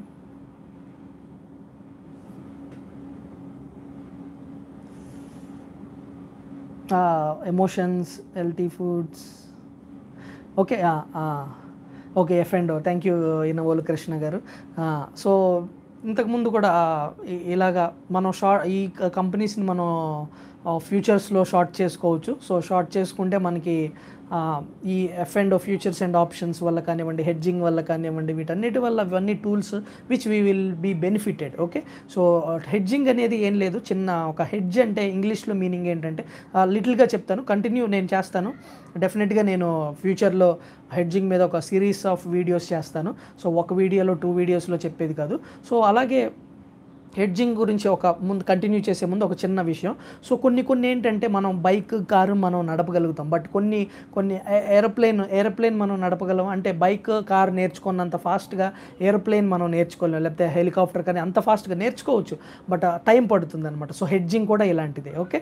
So hedging కొద్దిగా హయ్యర్ లెవెల్ ఆఫ్ ఎక్స్పర్టీస్ ఉండాలి, నాలెడ్జ్ ఉండాలి, దాంతోపాటు ఎక్స్పీరియన్స్ ఉండాలి. Then you can make hedging. అది కష్టం అని చెప్పట్లేదు, బట్ హెడ్జింగ్ దానికోసం ఏంటంటే కొంచెం ఎక్స్పీరియన్స్ ఉండాలి. సింపుల్గా చెప్తాను, నేనైతే ఎప్పుడు హెడ్జింగ్ చేయవలసిన అంతంత హై పొజిషన్స్ అయితే లేవు, బట్ హెడ్జింగ్ చేయవలసిన అవసరం లేదు. బట్ ఫ్యూచర్ అండ్ ఆప్షన్స్ నేనైతే చెప్తున్నాను, నేను ఓపెన్గా చెప్తున్నాను, నేనైతే ఎప్పుడు హెడ్జింగ్ చేయాల్సిన అవసరం నాకు రాలేదు. బట్ ఫ్యూచర్లో మేబీ నా ఇన్వెస్ట్మెంట్ వాల్యూ మేబీ పెరిగితే కనుక అప్పుడు నేను ట్రై చేయొచ్చు. అలా కనుక మీకు అలా నేను ట్రై చేసి ఇందులో నాకు హెడ్జింగ్ వల్ల ఇంత సేవ్ అయ్యింది అని నాకు వస్తే కనుక డెఫినెట్గా నా హెడ్జింగ్ ఎక్స్పీరియన్స్ మీతో షేర్ చేసుకుంటాను. బట్ నాకు తెలిసింది హెడ్జింగ్ పరంగా చిన్న 2 ముక్కలు ఇప్పుడు మాట్లాడతాను. బట్ కంటిన్యూస్గా నెక్స్ట్ కమింగ్ టైంలో నేను కొన్ని ఎగ్జాంపుల్స్ తీసుకొని ఒక సింగిల్ స్టాక్ని ఎలా హెడ్ చేయాలి, ఒక మల్టీ పోర్ట్ఫోలియోని ఎలా హెడ్ చేయాలి అనే విషయాల గురించి మాట్లాడతాను. అందులో ఇంతకుముందే నేను మాట్లాడాను, సిస్టమేటిక్ రిస్క్ అనేది చాలా ఇంపార్టెంట్. సిస్టమేటిక్ రిస్క్, అన్సిస్టమేటిక్ రిస్క్లు ఉంటాయి. సో ఆ రిస్క్ బట్టి మనం మాట్లాడుకోవాలి. అలాగే బీటా ఉంటుంది. సో బీటా కూడా ఇంపార్టెంట్ మనం హెడ్జింగ్ గురించి మాట్లాడుకునేటప్పుడు. సో బీటా ఏంటంటే, బీటా గ్రేటర్ దాన్ 1 ఉంటే నిఫ్టీ ఇండెక్స్ కన్నా ఎక్కువ వాలటైలిటీ ఉన్నట్టు, బీటా లెస్ దాన్ 1 ఉంటే నిఫ్టీ కన్నా తక్కువ వాలటైల్ ఉన్నట్టు. సో మీకు ఆల్రెడీ దీని మీద ఐడియా ఉంటుంది. సో హెడ్జింగ్ గురించి చిన్న విషయం చెప్తాను. ఫ్యూచర్స్ గురించి ఇంకొక చిన్న మాట చెప్తాను. ఫ్యూచర్స్ ఏంటంటే, ఫర్ ఎగ్జాంపుల్ బంగారం, ఒక బంగారం అమ్మే అతను ఉన్నాడు. సో ఒక బంగారం తయారు అంటే మోడల్స్ తయారు చేస్తాడు కదా, ఆయన ఉన్నాడు అనుకోండి, వీళ్ళిద్దరూ ఉన్నారనుకోండి. సో ఫ్యూచర్స్లో ఏంటంటే, ఫ్యూచర్లో బంగారం రేటు పెరుగుతుంది అని ఈ బంగారం నగలు చేసే అతనికి అనిపించింది అనుకోండి. సో ఆయన ఏం చేస్తాడు, ఫ్యూచర్లో బంగారం రేటు పెరుగుతుంది అని చెప్పి ఇప్పుడే కొందాం అనుకుంటాడు. సో ఫ్యూచర్లో 3 months తర్వాత 4 months తర్వాత బంగారం ఆయనకు అవసరం పడుతుంది. బట్ ఇప్పుడే మనీ పెట్టుకొని ఇవాళకి ఉన్న రేటుతో ఆయన కొంటాడనమాట. సో అది ఫ్యూచర్స్ అనమాట. అలాగే ఈ బంగారం అమ్మేవాడు ఏమనుకుంటాడంటే, ఫ్యూచర్ కమింగ్ టైంలో బంగారం రేటు తగ్గుతుంది. సో ఇప్పుడే నేను ఇవాళ రేటుతో ఈ బంగారం నేను అమ్మేస్తాను. సో అప్పుడేంటంటే బంగారం రేటు తగ్గినా కానీ నాకు లాభం వస్తుంది అని అనుకుంటాడు. సో వీళ్ళిద్దరూ ఎగ్జిక్యూట్ చేసేది ఫ్యూచర్స్ అనమాట. సో అర్థమైందా మీకు ఫ్యూచర్స్ అనేది? ఓకే, సింపుల్గా. సో ఇద్దరు మనుషులు ఉన్నారు, ఒక బంగారం వ్యాపారి, బంగారం అమ్మే అతను, ఇంకొకళ్ళేమో జ్యువెలరీ, నగలు చేసే వ్యాపారం అనమాట. సో నగలు చేసే వ్యాపారం ఏమనుకుంటాడంటే, 3 monthsలో అతనికి ఎక్కువ బంగారం, ఒక 3-4 kgs బంగారం అవసరం. సో ఆయన ఏమనుకున్నాడంటే, ఆయన ఏదో క్యాలిక్యులేషన్ చేసి వాళ్ళ ఫ్రెండ్స్కి వీళ్ళు ఏం చెప్పారంటే, అరే రానున్న 6 monthsలో బంగారం రేటు పెరుగుతుంది, సో ఇప్పుడే నువ్వు కొనుక్కో అంటాడు. సో అలాగే ఇతనికి ఒక వాడు కొనాలి అంటే ఒకళ్ళు అమ్మాలి కదా. సో అమ్మేవాడు ఏమనుకుంటాడంటే, కమింగ్ ఫ్యూచర్స్లో 3 monthsలో బంగారం రేటు తగ్గుతుంది, సో ఇతను ఆల్రెడీ వచ్చాడు కాబట్టి, బేరం వచ్చింది కాబట్టి ఇప్పుడే అమ్మేసుకుంటాను అనుకుంటాడు. ఓకే, సో ఇది ఫ్యూచర్స్. సో ఫ్యూచర్స్ అర్థమైందా? Simple example. సో ఫ్యూచర్స్ మీకు అర్థమైంది కదా. సో ఫ్యూచర్స్ కనుక అర్థమైతే ఎస్ అని నాకు కామెంట్ చేసి చెప్పండి. ఓకే, సో ఇది సింపుల్ సినారియో ఫ్యూచర్స్ గురించి. ఓకే, శ్రీకాంత్ గారికి అర్థమైందన్నారు. థ్యాంక్ యూ సార్ శ్రీకాంత్ గారు, thank you very much. So ఇది ఫ్యూచర్స్ అనమాట. ఫ్యూచర్స్ అండ్ ఆప్షన్స్, ఇదే బేసిక్ అనమాట. ఓకే, సో హెడ్జింగ్కి వెళ్దాము. సో హెడ్జింగ్లో ఏంటంటే, హెడ్జింగ్ ఎందుకు చేయాలంటే, హెడ్జ్ అనేది ఒక ఇంగ్లీష్ వర్డ్. హెడ్జ్ ఏంటంటే ఫెన్స్ అనమాట. ఓకే, సో చిన్న ఫెన్స్ గురించి దీనికి కూడా ఒక ఎగ్జాంపుల్ లాగా చెప్తాను. ఓకే, సో ఇప్పుడు మీ దగ్గర మారుతి సుజుకి ఒకే ఒక స్టాక్ ఉందనుకుందాం. ఫర్ ఎగ్జాంపుల్ మీ పోర్ట్ఫోలియోలో మళ్ళీ మనం ఈసారి మనకి ఎక్కువ ఇందులో మనకి సూర్యనారాయణ గారు హెడ్జింగ్ గురించి అడిగారు. సో సూర్యనారాయణ గారి గురించి, సూర్య గారు అంటాను, ఈజీగా ఉంటుంది, నాకు నోరు తిరగట్లేదు. సో సూర్య గారు, సారీ సార్, మిమ్మల్ని సూర్య గారు అని పిలుస్తాను ఫర్ ద టైం బీయింగ్. సూర్య గారి దగ్గర ఓన్లీ మారుతి సుజుకి ఉంది. ఓకే, ఆయన ఏంటంటే లాంగ్ టర్మ్ ఇన్వెస్ట్మెంట్ కోసం, okay, so long term investment కోసం ఆయన ఒక 10 lakhs ఓన్లీ ఒక్క స్టాక్ గురించి మాట్లాడతాను, ఈజీగా ఉంటుంది. తర్వాత మనం కమింగ్ సెషన్స్లో మనం చేసేటప్పుడు పోర్ట్ఫోలియో గురించి మాట్లాడదాం. ఓకే, సో ఒకే ఒక స్టాక్లో ఆయన ఇన్వెస్ట్ చేశారు. 7,000 ఆయన దగ్గర ఆయన ఎక్కడ ఇన్వెస్ట్ చేశారు, దగ్గర 9,000 రూపీస్ ఒక్క స్టాక్లో ఆయన 10 lakhs ఒక్క మారుతి సుజుకిలో ఇన్వెస్ట్ చేశారు. సో అది మారుతి సుజుకి 8,000లో ఇన్వెస్ట్ చేశారనుకుందాం. 8,000 నుంచి 8,500, 9,000, 10,000 దాకా వెళ్ళింది. సో ఎవ్రీథింగ్ అంతా బాగానే ఉంది, హ్యాపీగా ఉన్నారు ఆయన, నేను ప్రాఫిట్లో ఉన్నాను అని చెప్పి ఆయన హ్యాపీగా ఉన్నారు. బట్ ఆయన ఈ ఆటోమొబైల్ మనకి గ్లోబల్గా ఆటోమొబైల్ స్లో డౌన్ అనేది ఆయనకి అర్థమైంది. సో ఆయన వచ్చి చూసుకున్నారనమాట, టెక్నికల్స్ చూసుకున్నారు, సో అన్నీ చూసుకున్నారు, గ్లోబల్ సినారియోస్ కన్సిడర్ చేశారు. సో గ్లోబల్గా మనకి స్లో డౌన్ వస్తుంది, మనకి global ancillary companies, auto ancillary companies మనకి వాళ్ళ సేల్స్ అనేవి తగ్గుతున్నాయి. సో టాటా మోటార్స్ అనేది ఎఫెక్ట్ అవుతుంది. So Tata Motors JLR business effect అవుతుంది. సో ఈయన ఏమనుకున్నారు, సో ఇదే మనకి ఇదే సినారియో ఇండియాకి కూడా రావచ్చు. సో దానివల్ల మన సేల్స్ అనేది మారుతి సుజుకి యొక్క సేల్స్ కానివ్వండి, ప్రాఫిట్స్ కానివ్వండి డిక్రీజ్ అవ్వచ్చు. సో దీనివల్ల ఈ బ్యాడ్ న్యూస్ వల్ల డిక్రీజ్ అయినా అవ్వకపోయినా ఈ bad news global economy slow down కానివ్వండి, ఆటోమొబైల్లో స్లో డౌన్ కానివ్వండి, ఈ బ్యాడ్ న్యూస్ వల్ల మారుతి సుజుకి ఎఫెక్ట్ అవుతుంది అని చెప్పి ఆయన అనుకున్నారు. సో ఆయన అనుకున్న ప్రకారం ఏంటంటే, సో ఇప్పుడు ఆయన ఏమనుకున్నారు, సో ఆయన టెక్నికల్స్కి వచ్చారు ఇప్పుడు. సో డెఫినెట్గా ఈ స్టాక్ తగ్గుతుంది, ఇప్పుడు 10,000లో ఉంది. సో ఇప్పుడు ఈ స్టాక్ మనం 6,000 ఈ దగ్గర 6,500కో 7,000కో ఈ స్టాక్ వస్తుంది అనేది ఆయనకి భయం పట్టుకుంది అనమాట. సో ఇప్పుడు ఏం చేయాలి? సో ఫర్ ఎగ్జాంపుల్ ఈయన ఈ స్టాక్ని కమింగ్ 6 మంత్స్లో అమ్ముదాం అనుకున్నారు, 6 మంత్స్ 1 ఇయర్లో అమ్ముదాం అనుకున్నారు. సో ఇప్పుడు ఈయన ఏం చేస్తారు? బట్ ఆ టైంలో అమ్మాలి అనుకుంటే కనుక, ఆ టైంలో అమ్మటం కానీ లేకపోతే పెట్టుకుంటాం కానీ ఏదైనా కావచ్చు. సో ఆ టైంలో అమ్మాలి అనుకుంటే కనుక ఈయన ఏమనుకుంటారు, అక్కడ మనకి లాస్ వస్తుంది అనేది ఈయన భావం అనమాట. ఓకే, సో ఇప్పుడు ఈయన ఏం చేస్తారంటే, బట్ ఈయనకి ఏంటంటే ఈ స్టాక్ని అమ్మాలని లేదు. ఓకే, సో ప్రస్తుతం అమ్మాలని ఈ స్టాక్ని అమ్మాలని లేదు. సో ఇప్పుడు ఈయన ఏం చేస్తారంటే ఈ హెడ్జింగ్ చేస్తారన్నమాట. సో హెడ్జింగ్ ఏంటంటే ఈయన ఫ్యూచర్స్లోకి వెళ్ళి సెల్ చేస్తారు మారుతి సుజుకీని ఫ్యూచర్స్లో, డెలివరీ తీసుకోకుండా ఫ్యూచర్స్లో. సో ఈయన ఆల్రెడీ 10 lakhs మారుతి సుజుకీలో ఇన్వెస్ట్ చేశారు కాబట్టి అక్కడ కూడా 10 lakhsని 10,000 దగ్గర ఆయన సేల్ చేస్తారు. ఓకే, సో అక్కడ సేల్ చేస్తారు. సో వెయిట్ చేస్తారు. సో 1 day వచ్చింది, ఎక్కడైతే మనకి మారుతి సుజుకి 6,500 లెవెల్స్కి వచ్చి ఆగింది. సో డెలివరీలో ఈయనకి 6,500 అంటే దగ్గర ఈయనకి 10 lakhsకి ఈయన ఈక్విటీ షేర్స్ ఏవైతే ఉందో ఫిజికల్ ఈక్విటీ షేర్స్లో ఈయనకి 3,500 లాస్ వచ్చింది పర్ షేర్. అలాగే ఈయనకి ఈ ఫ్యూచర్స్లో సెల్ చేశారు కాబట్టి 10,000 దగ్గర సెల్ చేశారు కాబట్టి 6,500 దగ్గర ప్రతి షేర్కి ఈయనకి 3,500 లాభం వచ్చింది. సో ఇదే హెడ్జింగ్. ఓకే ఫ్రెండ్స్, సో ఇప్పుడు ఏమైంది, 3,500 లాభం ఈయన హెడ్జ్ చేశారు కాబట్టి ఫ్యూచర్స్లో ఈయనకి లాభం వచ్చింది. అలాగే ఇక్కడ ఈయనకి ఈక్విటీ షేర్స్లో 6,500 షేర్స్ 6,500 3,500 పర్ షేర్ ఈయనకి లాస్ వచ్చింది. సో 3,500 ప్లస్ అక్కడ గెయిన్ వచ్చింది, 3,500 ఇక్కడ లాస్ వచ్చింది. సో ఈ రెండిటి వల్ల ఈయన యాక్చువల్గా వచ్చిన లాస్ 0. సో ఇదే హెడ్జింగ్, ఇది సింపుల్ ఎగ్జాంపుల్, ఇది హెడ్జింగ్. సో దీనికి చేయడానికి డిఫరెంట్ సినారియోస్ ఉన్నాయి. సో ఇప్పుడు మనం మాట్లాడుకున్నవి ఏంటంటే కొన్ని సెక్టర్స్కి వస్తే అది సిస్టమేటిక్ అంటారు. సో ఒకవేళ అన్ని సెక్టర్స్కి కనుక రిస్క్ అనేది ఉంటే కనుక, సో రెసిషన్ కానీ ఇలాంటివి ఏమన్నా వస్తే దాన్ని అన్సిస్టమేటిక్ రిస్క్ అంటారు. సో అలాగే బీటా, మనం నిఫ్టీకి ప్రకారంగా బీటా ఎంత ఉంది, మన సింగిల్ స్టాక్ యొక్క బీటా ఏంటి, పోర్ట్ఫోలియో యొక్క బీటా ఏంటి అనేవి వీటన్నిటిని క్యాలిక్యులేట్ చేసుకొని మనకి హెడ్జింగ్ అనేది చేస్తారు. సో ఇది సింపుల్గా మాట్లాడాలంటే ఇది హెడ్జింగ్. సో అర్థమైంది అనుకుంటున్నాను నేను. Yes sir, insurance, yes. So ఇదే ఇన్సూరెన్స్, అందుకే ఫ్యూచర్లో ఆయన సెల్ చేస్తారనమాట. ఓకే, సో ఫ్యూచర్లో ఆయన సెల్ చేశారు. సో దానివల్ల ఏంటంటే ఇవాళ ఉన్న రేటుకి 6,500కి మారుతి సుజుకి 6,500కి వచ్చినా కానీ ఆయనకి నెట్ లాస్ అనేది 0. సో ఆ విధంగా ఆయన ఇన్సూరెన్స్ అనుకోవచ్చు మీరు, లేకపోతే ఏదైనా అనుకోవచ్చు. ఆ విధంగా ఆయన హెడ్జింగ్ యూస్ చేసి ఆయన ప్రాఫిట్స్ని ఆయన లాసెస్ని మినిమైజ్ చేసి 0కి తీసుకొచ్చారు. ఓకే, సో ఇది హెడ్జింగ్ యొక్క సింపుల్ ఎగ్జాంపుల్. ఓకే, దయా గారు గుడ్ ఎక్స్ప్లెనేషన్ అన్నారు. సురేష్ బాబు గారు థ్యాంక్ యూ సార్, అండర్స్టూడ్ అన్నారు. సో ఇది సార్, ఇది సింపుల్ టర్మ్స్లో హెడ్జింగ్ అనేది ఇది. బట్ అంత ఈజీ అయితే కాదు, అలా అని చెప్పి నాట్ పాసిబుల్ కాదు. ఓకే, సో అన్నీ నేర్చుకోవచ్చు స్టాక్ మార్కెట్లో కానివ్వండి, లైఫ్లో కానివ్వండి. ఒకటే నేను తెలుసుకున్నది ఏంటంటే స్టాక్ మార్కెట్స్, లైఫ్ అనేది సేమ్ రెండిటికి పెద్ద డిఫరెన్స్ లేదు. ఓకే, సో లైఫ్లో మనం ఏదైనా మనకి ప్యాషన్ ఉండాలి కానీ ఏదైనా నేర్చుకోవచ్చు. అలాగే స్టాక్ మార్కెట్లో కూడా మొత్తం నేర్చుకోవచ్చు. ఓకే, సో ఇది సింపుల్గా చెప్పాలంటే హెడ్జింగ్. సో ఇవాళ మనం ట్రేడింగ్ అనేది బ్యాడ్ కాదని తెలుసుకున్నాము, at least trading is not bad అనేది మనం తెలుసుకున్నాం. ఆ తర్వాత ఫ్యూచర్స్ గురించి డిస్కస్ చేసాము, ఆ తర్వాత ట్రేడింగ్, ఆ తర్వాత ఈ హెడ్జింగ్ గురించి లిటిల్గా తెలుసుకున్నాము. సో నెక్స్ట్ మనకు ఆల్రెడీ 1 hour అయిపోయింది. సో నెక్స్ట్ హెచ్సిఎల్ టెక్నాలజీస్ నేను మీకు ఒకసారి ట్రేడింగ్ సిస్టమ్ నేను ఎక్స్ప్లెయిన్ చేస్తాను మీకు. సత్య గారు గుడ్ అన్నారు, తర్వాత శ్రీకాంత్ గారు గుడ్ అన్నారు. శ్రీకాంత్ నరహరి గారు థ్యాంక్ యూ సార్. దయా గారు చెప్తాను సార్ డెఫినెట్లీగా, వడాఫోన్ ఐడియా గురించి నేను డెఫినెట్గా మాట్లాడతాను.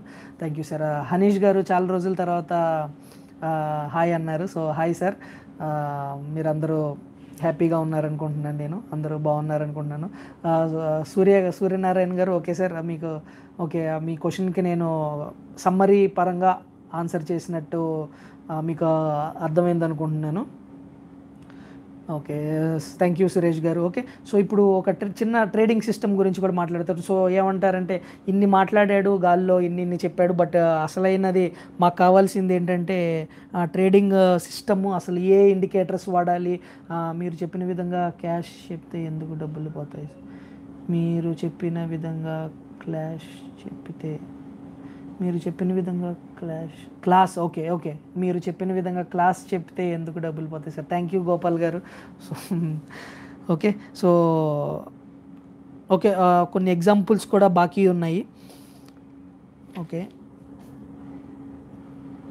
ఓకే.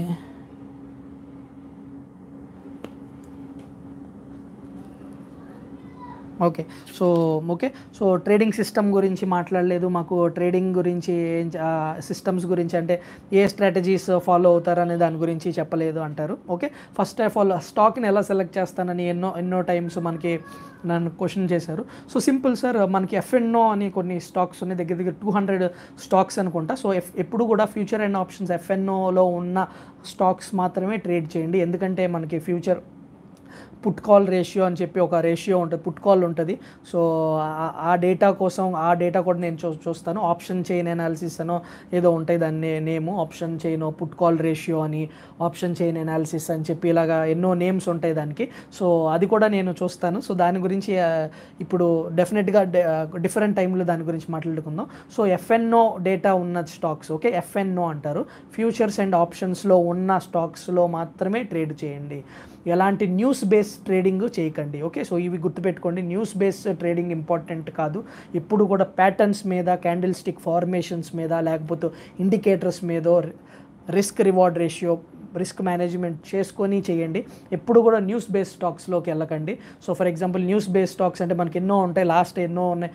మనకి వక్రంగి అని, పీసీ జ్యువెలర్స్ అని, ఇలాంటి వాటిల్లోకి వెళ్ళకండి. ఈవెన్ నిఫ్టీలో ఉన్నా కానీ ఎస్ బ్యాంక్ కానివ్వండి, లేకపోతే మనకి ఇంకా ఏంటి sun pharma, G entertainment. So ఈ న్యూస్ బేస్డ్ స్టాక్స్, లేకపోతే రీసెంట్గా కరెక్ట్ అయినవి డిహెచ్ఎఫ్ఎల్, ఆ తర్వాత మనకి ఇండియా బుల్స్, వీటిల్లోకి దూరంగా ఉంటాను జనరల్గా. న్యూస్ బేస్డ్ ట్రేడింగ్ అసలు నాకు చేయను. నేను ఎప్పుడు కూడా ఫార్మేషన్స్, క్యాండిల్ స్టిక్ ప్యాటర్న్స్ మీద ఉంటాయి.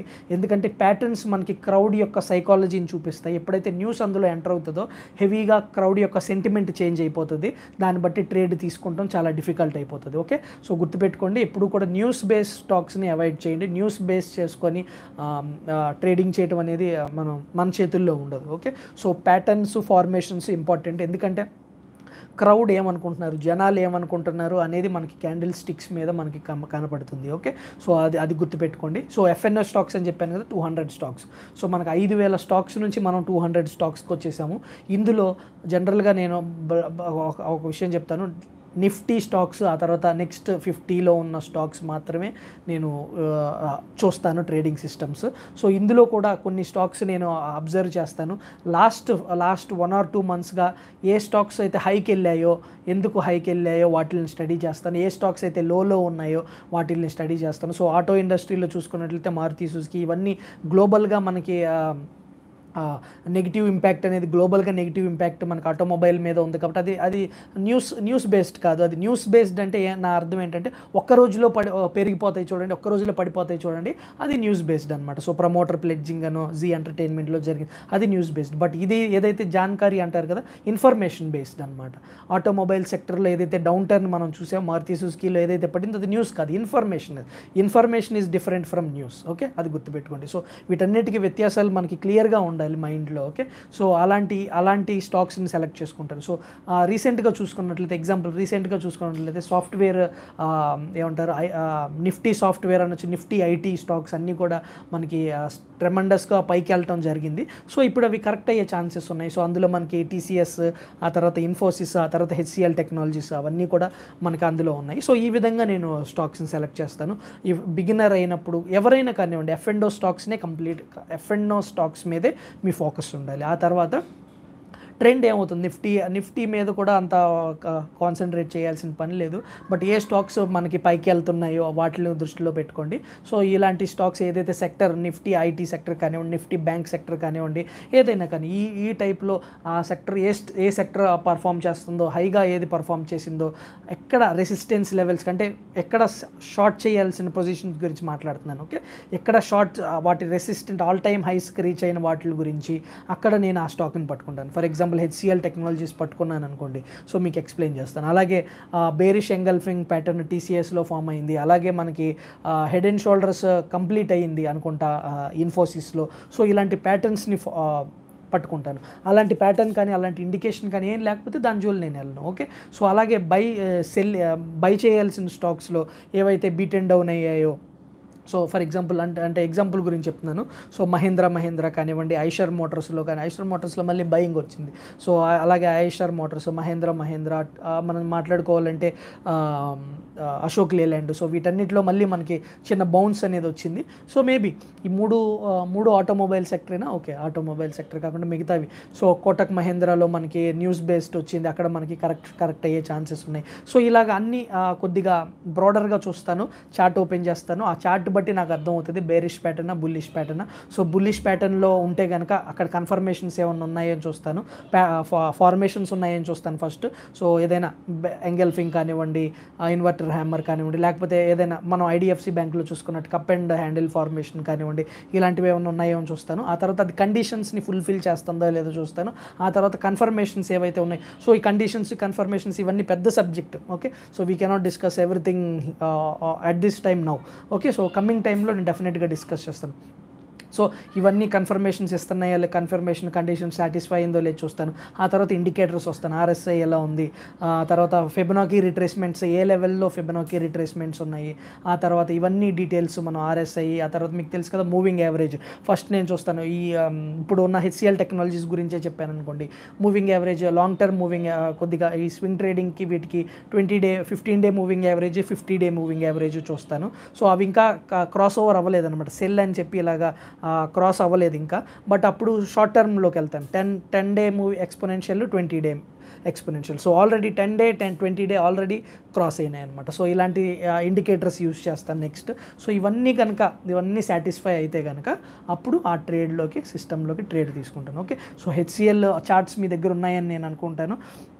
ఆల్రెడీ ఆ యొక్క హెచ్సిఎల్ చార్ట్స్ నేను మీతో షేర్ చేసుకున్నాను, అవి ఒకసారి మీరు చూసారనుకుంటాను. సో ఇక్కడ చూడండి, ఫస్ట్ వీక్లీ చార్ట్ ఓపెన్ చేశాను. సో వీక్లీ చార్ట్ చూద్దాము.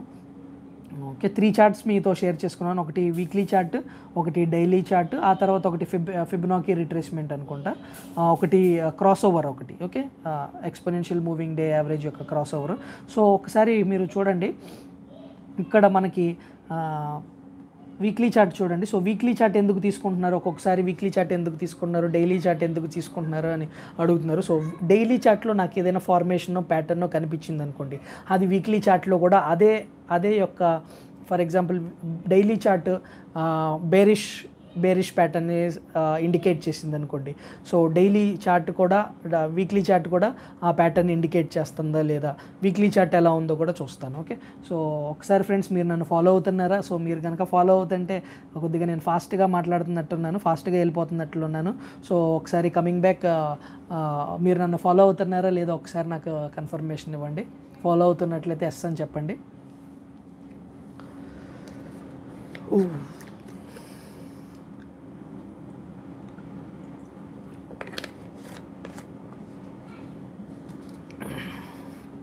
Thank you sir, thank you Suryanarayana గారు, thank you sir, thank you.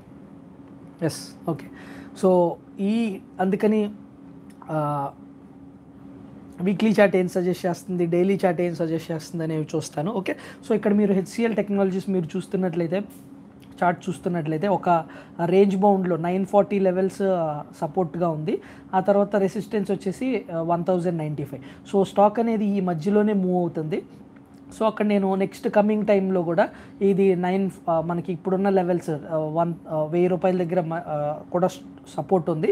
ఆ సపోర్ట్ని కనుక బ్రేక్ చేస్తే, సో బ్రేకింగ్ కన్ఫర్మేషన్ ఇప్పుడు కూడా పెద్ద క్యాండిల్ ఉండాలి. ఓకే, సో ఎప్పుడైతే స్టాక్ బ్రేక్ అవుతుందో పెద్ద క్యాండిల్ ఉండాలి, అలాగే వాల్యూమ్స్ కూడా హై ఉండాలి, అప్పుడే మనం అది బ్రేక్ కన్ఫర్మేషన్ చూసుకోవాలి. ఓకే ఫ్రెండ్స్, ఇంకొకటి ఈ హెచ్సిఎల్ గురించి నేను ఓన్లీ ఎగ్జాంపుల్ కోసం మాత్రమే చెప్తున్నాను, మిమ్మల్ని వెళ్ళి దీన్ని షార్ట్ చేయమని నేను చెప్పట్లేదు. ఓన్లీ ఎగ్జాంపుల్ కోసమే దీని గురించి నేను డిస్కస్ చేస్తున్నాను, ఎడ్యుకేషన్ పర్పస్ కోసమే దీని గురించి నేను డిస్కస్ చేస్తున్నాను. ఓకే, సో ఎక్కడైతే ఇది కనుక బ్రేక్ అయితే నెక్స్ట్ మనకి 940 లెవెల్స్కి వెళ్ళే వరకు ఛాన్సెస్ ఉన్నాయి అని మనకి వీక్లీ చార్ట్ చెప్తుంది. ఓకే, సో ఇది నాకు వీక్లీ చార్ట్ చూసిన దానివల్ల నాకు వచ్చిన ఒక ఇన్ఫరెన్స్ అనమాట, ఐడియా. సో ఇప్పుడు నేనేం చేస్తాను, డైలీ చార్ట్లోకి వెళ్తాను. ఓకే, సో ఇప్పుడు మీరు డైలీ చార్ట్ ఓపెన్ చేసి చూడండి. సో డైలీ చార్ట్లోకి వెళ్ళినప్పుడు నాకు అక్కడ నేను మళ్ళీ ఇక్కడ ఒక ట్రెండ్ లైన్ నేను డ్రా చేశాను. సో అది కూడా మనకి వీక్లీ చార్ట్ చూపించినప్పుడే అది కూడా అక్కడ చూపిస్తుంది.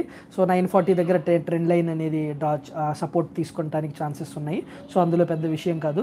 సో ఇక్కడ మీరు వెళ్ళి ఫిబొనాకీ రిట్రేస్మెంట్ అప్లై చేశాను. సో ఇక్కడ మనకి ప్రస్తుతం స్టాక్ 38.2% ఫిబొనాకీ రిట్రేస్మెంట్ దగ్గర మనకి స్టాక్ అనేది అక్కడ సపోర్ట్ తీసుకుంది. సో ఫ్యూచర్లో ప్రీవియస్గా మనకి పాస్ట్లో చూసినట్లయితే అదే చార్ట్ మనకి 1 2 3 4 5 మల్టిపుల్ టైమ్స్ మనకి అదే ఈ హెచ్సిఎల్ ఈ 1011 దగ్గర multiple times support and resistance తీసుకుంది. సో ఫిబొనాకీ రిట్రేస్మెంట్ని ఈ స్టాక్ అనేది ఏమంటారు, ఫిబొనాకీ రిట్రేస్మెంట్ని ఇది ఒబే చేస్తుంది. ఓకే, సో అలాగే మీరు చూసినట్లయితే నెక్స్ట్ 61.8 ఏదైతే సపోర్ట్ ఉందో, సో ఇప్పుడు కూడా చాలా ఇంపార్టెంట్ 61.8 ఫిబొనాకీ రిట్రేస్మెంట్ మీకు లెఫ్ట్లో ఉంది కదా, అక్కడ నేను రెక్టాంగిల్ బాక్స్ రాశాను, అది సపోర్ట్ లెవెల్స్ అనమాట, అది ఫిబొనాకీ సపోర్ట్ లెవెల్స్ అనమాట. 61.8% మనకి 941 దగ్గర అది ఉంది. సో మనకి వీక్లీ సపోర్ట్లో మనకి ఎక్కడైతే 940 లెవెల్స్ ఎక్కడైతే సపోర్ట్ వచ్చిందో, సో అదే విధంగా మనకి ఫిబొనాకీ రిట్రేస్మెంట్లో కూడా 940 దగ్గర స్ట్రాంగ్ సపోర్ట్ అనేది వచ్చింది. సో నా ఉద్దేశం ప్రకారం మేబీ ఈ స్టాక్ 940 వరకు వచ్చి ఆగుతుంది, లేకపోతే నెక్స్ట్ కమింగ్ టైంలో ఇది 940 వరకు రావచ్చు అనేది ఒక ఐడియా అనమాట. సో ఇది one of the trading system. So ఇప్పుడు నేను వెళ్ళి ఇప్పుడు మనకి 1000లో ఉంది, 940 వస్తుంది, 60 పాయింట్స్. సో ఇక్కడ మనకి ఏంటంటే కన్ఫర్మేషన్ వచ్చింది ప్యాటర్న్స్ వల్ల, మనకేంటంటే ఇది ప్యాటర్న్ అని ఒక ఫార్మేషన్ అని చెప్పొచ్చు. సో ఫార్మేషన్లో మనకి ఇక్కడ 9 బట్ స్టిల్ కన్ఫర్మేషన్ లేదు, గుర్తుపెట్టుకోండి. కన్ఫర్మేషన్ ఎప్పుడు వస్తుంది, నెక్స్ట్ కమింగ్ డేస్లో ఎప్పుడైతే మనకి ఉన్న 1010 లెవెల్స్ని పెద్ద క్యాండిల్తో బీట్ చేస్తే, అటు మీరు ఒకసారి డే చార్ట్లోకి వెళ్ళినట్లయితే ప్రీవియస్గా అలాగ బ్రేక్ చేయడం నిఫ్టీ అలా బ్రేక్ చేసింది చాలా చోట్ల, హెచ్సిఎల్ అనేది చాలా చోట్ల అలా బ్రేక్ చేయడం చేసింది. సో అది ఒకసారి చూడండి, వీక్లీ చార్ట్స్లోనే మీకు కనిపిస్తుంది అది. సో ఒకసారి మీరు చూసినట్లయితే వీక్లీ చార్ట్ 1 2 లాస్ట్ 2 టైమ్స్ అది ఎక్కడైతే కిందకు వచ్చిందో అక్కడ 2 సార్లు పెద్ద రెడ్ క్యాండిల్స్ ఉన్నాయి చూడండి, 1010 దగ్గర లెవెల్స్ ఏవైతే ఉందో అక్కడ పెద్ద రెడ్ క్యాండిల్స్ ఉన్నాయి చూడండి, అలా బ్రేక్ చేసి కిందకు వచ్చింది అనమాట. ఓకే, సో అదే విధంగా కనుక మనకి కమింగ్ డేస్లో కనుక బ్రేక్ చేసి వచ్చి ఆ కింద మీరు చూసినట్లయితే అక్కడే మనకి వాల్యూమ్స్ హై ఉన్నాయి. సో అదే టైంలో మనకి వాల్యూమ్స్ హై ఉన్నాయి కాబట్టి ఎక్కడైతే మనకి బ్రేక్ అయిందో సో అది మనకి కన్ఫర్మేషన్ ఇస్తుంది అనమాట. సో ఇది ఒక టైప్ ఆఫ్ ట్రేడింగ్ సిస్టమ్. ఇప్పుడు నేను వెళ్ళి సో మూవింగ్ యావరేజెస్ అక్కడ అప్లై చేయడం జరిగింది. సో మూవింగ్ యావరేజెస్ చూడండి మీరు, 10 day moving average, 20 day moving యావరేజ్లో cross ఓవర్కి వచ్చింది. ఆ తర్వాత ఆర్ఎస్ఐ చూడండి, నేను థర్డ్ చార్ట్లో మాట్లాడుతున్నాను. సో ఆర్ఎస్ఐ చూడండి, ఆర్ఎస్ఐ కూడా మనకి డౌన్వర్డ్ ఇండికేషన్ ఇస్తుంది. సో ఇది ఈ స్టాక్ యొక్క ట్రేడింగ్ సిస్టమ్. సో ఎగ్జాంపుల్ కోసం మీకు ఇది చెప్పాను. ఓకే ఫ్రెండ్స్, ఫస్ట్ ఫార్మేషన్ చూసుకున్నాను నేను, ఇంకా కన్ఫర్మేషన్ అవ్వలేదు. సో కండిషన్స్ కూడా మనకి వాల్యూమ్ కండిషన్స్ కన్ఫర్మేషన్స్ కూడా మనకి రాలేదు, బట్ ఒక ఫార్మేషన్ అయితే మనం చూస్తున్నాం హెచ్సిఎల్ వీక్లీ చార్ట్లో. సో 940 లెవెల్స్ మనకి ఫిబొనాకీ రిట్రేస్మెంట్ యూస్ చేస్తే, అలాగే మన వీక్లీ చార్ట్స్ డైలీ చార్ట్స్ ప్రకారం కూడా మనకి సపోర్ట్ 940 లెవెల్స్కి వచ్చింది. సో 940 లెవెల్స్ దగ్గర స్ట్రాంగ్ సపోర్ట్ ఉంది. సో ఫిబొనాకీ ప్రకారం కూడా మనకి 10,010 అనేది మంచి సపోర్ట్గా వ్యవహరిస్తుంది. ఇక్కడ నుంచి బౌన్స్ బ్యాక్ కూడా అవ్వచ్చు, బట్ బౌన్స్ బ్యాక్ అవ్వకుండా అక్కడ పెద్ద రెడ్ క్యాండిల్తో బ్రేక్ చేసి 10,010ని పెద్ద రెడ్ క్యాండిల్తో బ్రేక్ చేసి వాల్యూమ్స్ కూడా మనకి ఇండికేషన్ ఇస్తే అది మనం సెల్ అనేది అక్కడ మనం సెల్ కాల్ అనేది తీసుకోవచ్చు మేబీ. ఓకే ఫ్రెండ్స్, సో ఆ తర్వాత మనం డైలీ చార్ట్స్లోకి వచ్చాం, ఫిబొనాకీ రిట్రేస్మెంట్ యూస్ చేసాం. ఆ తర్వాత మనం డైలీ చార్ట్స్లోకి వచ్చాం, మూవింగ్ యావరేజెస్ యూస్ చేసాం, ఆర్ఎస్ఐ యూస్ చేసాం. సో మీరు తర్వాత ఎన్ని ఫిల్టర్స్ అన్నా ఎన్ని ఇండికేటర్స్ అన్నా మీరు పెట్టుకోవచ్చు. ఓకే, సో అర్థమైంది కదా, ఈ ట్రేడింగ్ సిస్టమ్ అర్థమైందా? సో ఈ ట్రేడింగ్ సిస్టమ్ అర్థమైతే కనుక ఎస్ అని చెప్పండి. So okay, okay sir. So అందరికీ అర్థమైంది అనుకుంటున్నాను. సో ఈ విధంగా రిస్క్ రివార్డ్ రేషియోస్ని మెయింటైన్ చేసుకుంటా మీ ట్రేడింగ్ సిస్టమ్ని ఒక పర్ఫెక్ట్ ట్రేడింగ్ సిస్టమ్ పెట్టుకొని టైంకి తగినట్టు ట్రేడింగ్ సిస్టమ్ని పెట్టుకుంటూ మీకు టైం బట్టి స్టాక్స్ని ఈ విధంగా ఇలా సెలెక్ట్ చేసుకుంటూ మీరు ట్రేడింగ్లో డెఫినెట్గా మీరు ముందుకెళ్ళచ్చు. Okay friends. సో అందరికీ ఈ సెషన్ ఇప్పటి వరకు, నెక్స్ట్ ఇప్పుడు నేను Q&Aకి వస్తాను. సో ఈ సెషన్ ఇప్పటి వరకు అందరికీ ఏదైనా కొంచెం నేర్చుకున్నారా లేదా చెప్పండి, ఎస్ అని చెప్పండి. లేకపోతే ఎస్ నేర్చుకున్నాము, లేకపోతే ఇవన్నీ మాకు తెలిసినవి అని అన్నా కూడా ప్రాబ్లం లేదు, తెలిస్తే చాలా చాలా మంచిది. ఓకే. సో రిపిటేషన్ కూడా మంచిదే నా దృష్టిలో. ఓకే. సో అందరికీ ఓకే. సో ఎస్ అని చెప్తున్నారు చాలామంది. I'm very very happy. మీ అందరికీ చాలా థ్యాంక్స్. ఓకే. సురేష్ గారు, అలాగే సూర్యనారాయణ గారు, దయా గారు, కొల్లూరి గారు, learned brother. Okay. Thank you sir, thank you. So ఇంకొక మాట చెప్తాను Q&A వెళ్ళే ముందు.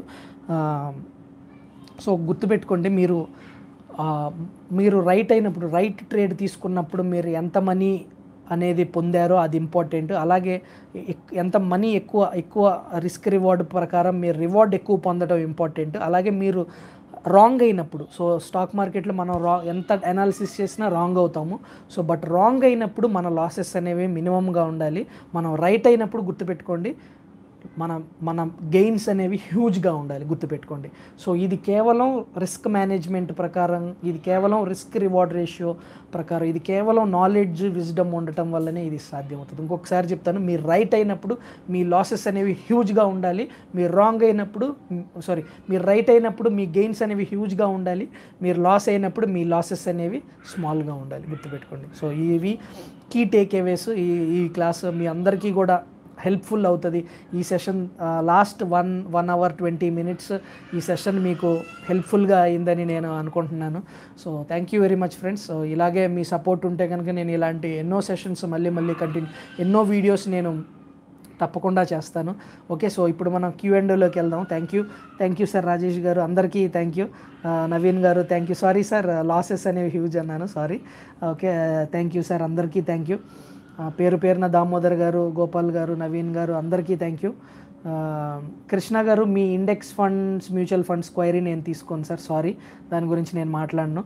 సో ఇంతకుముందే నేను చెప్పాను. సో ఇన్నిసార్లు కనుక మీరు అడుగుతున్నా కనుక నేను ఆ క్వైరీ డెఫినెట్లీగా నేను ఆ క్వైరీ నేను తీసుకోను.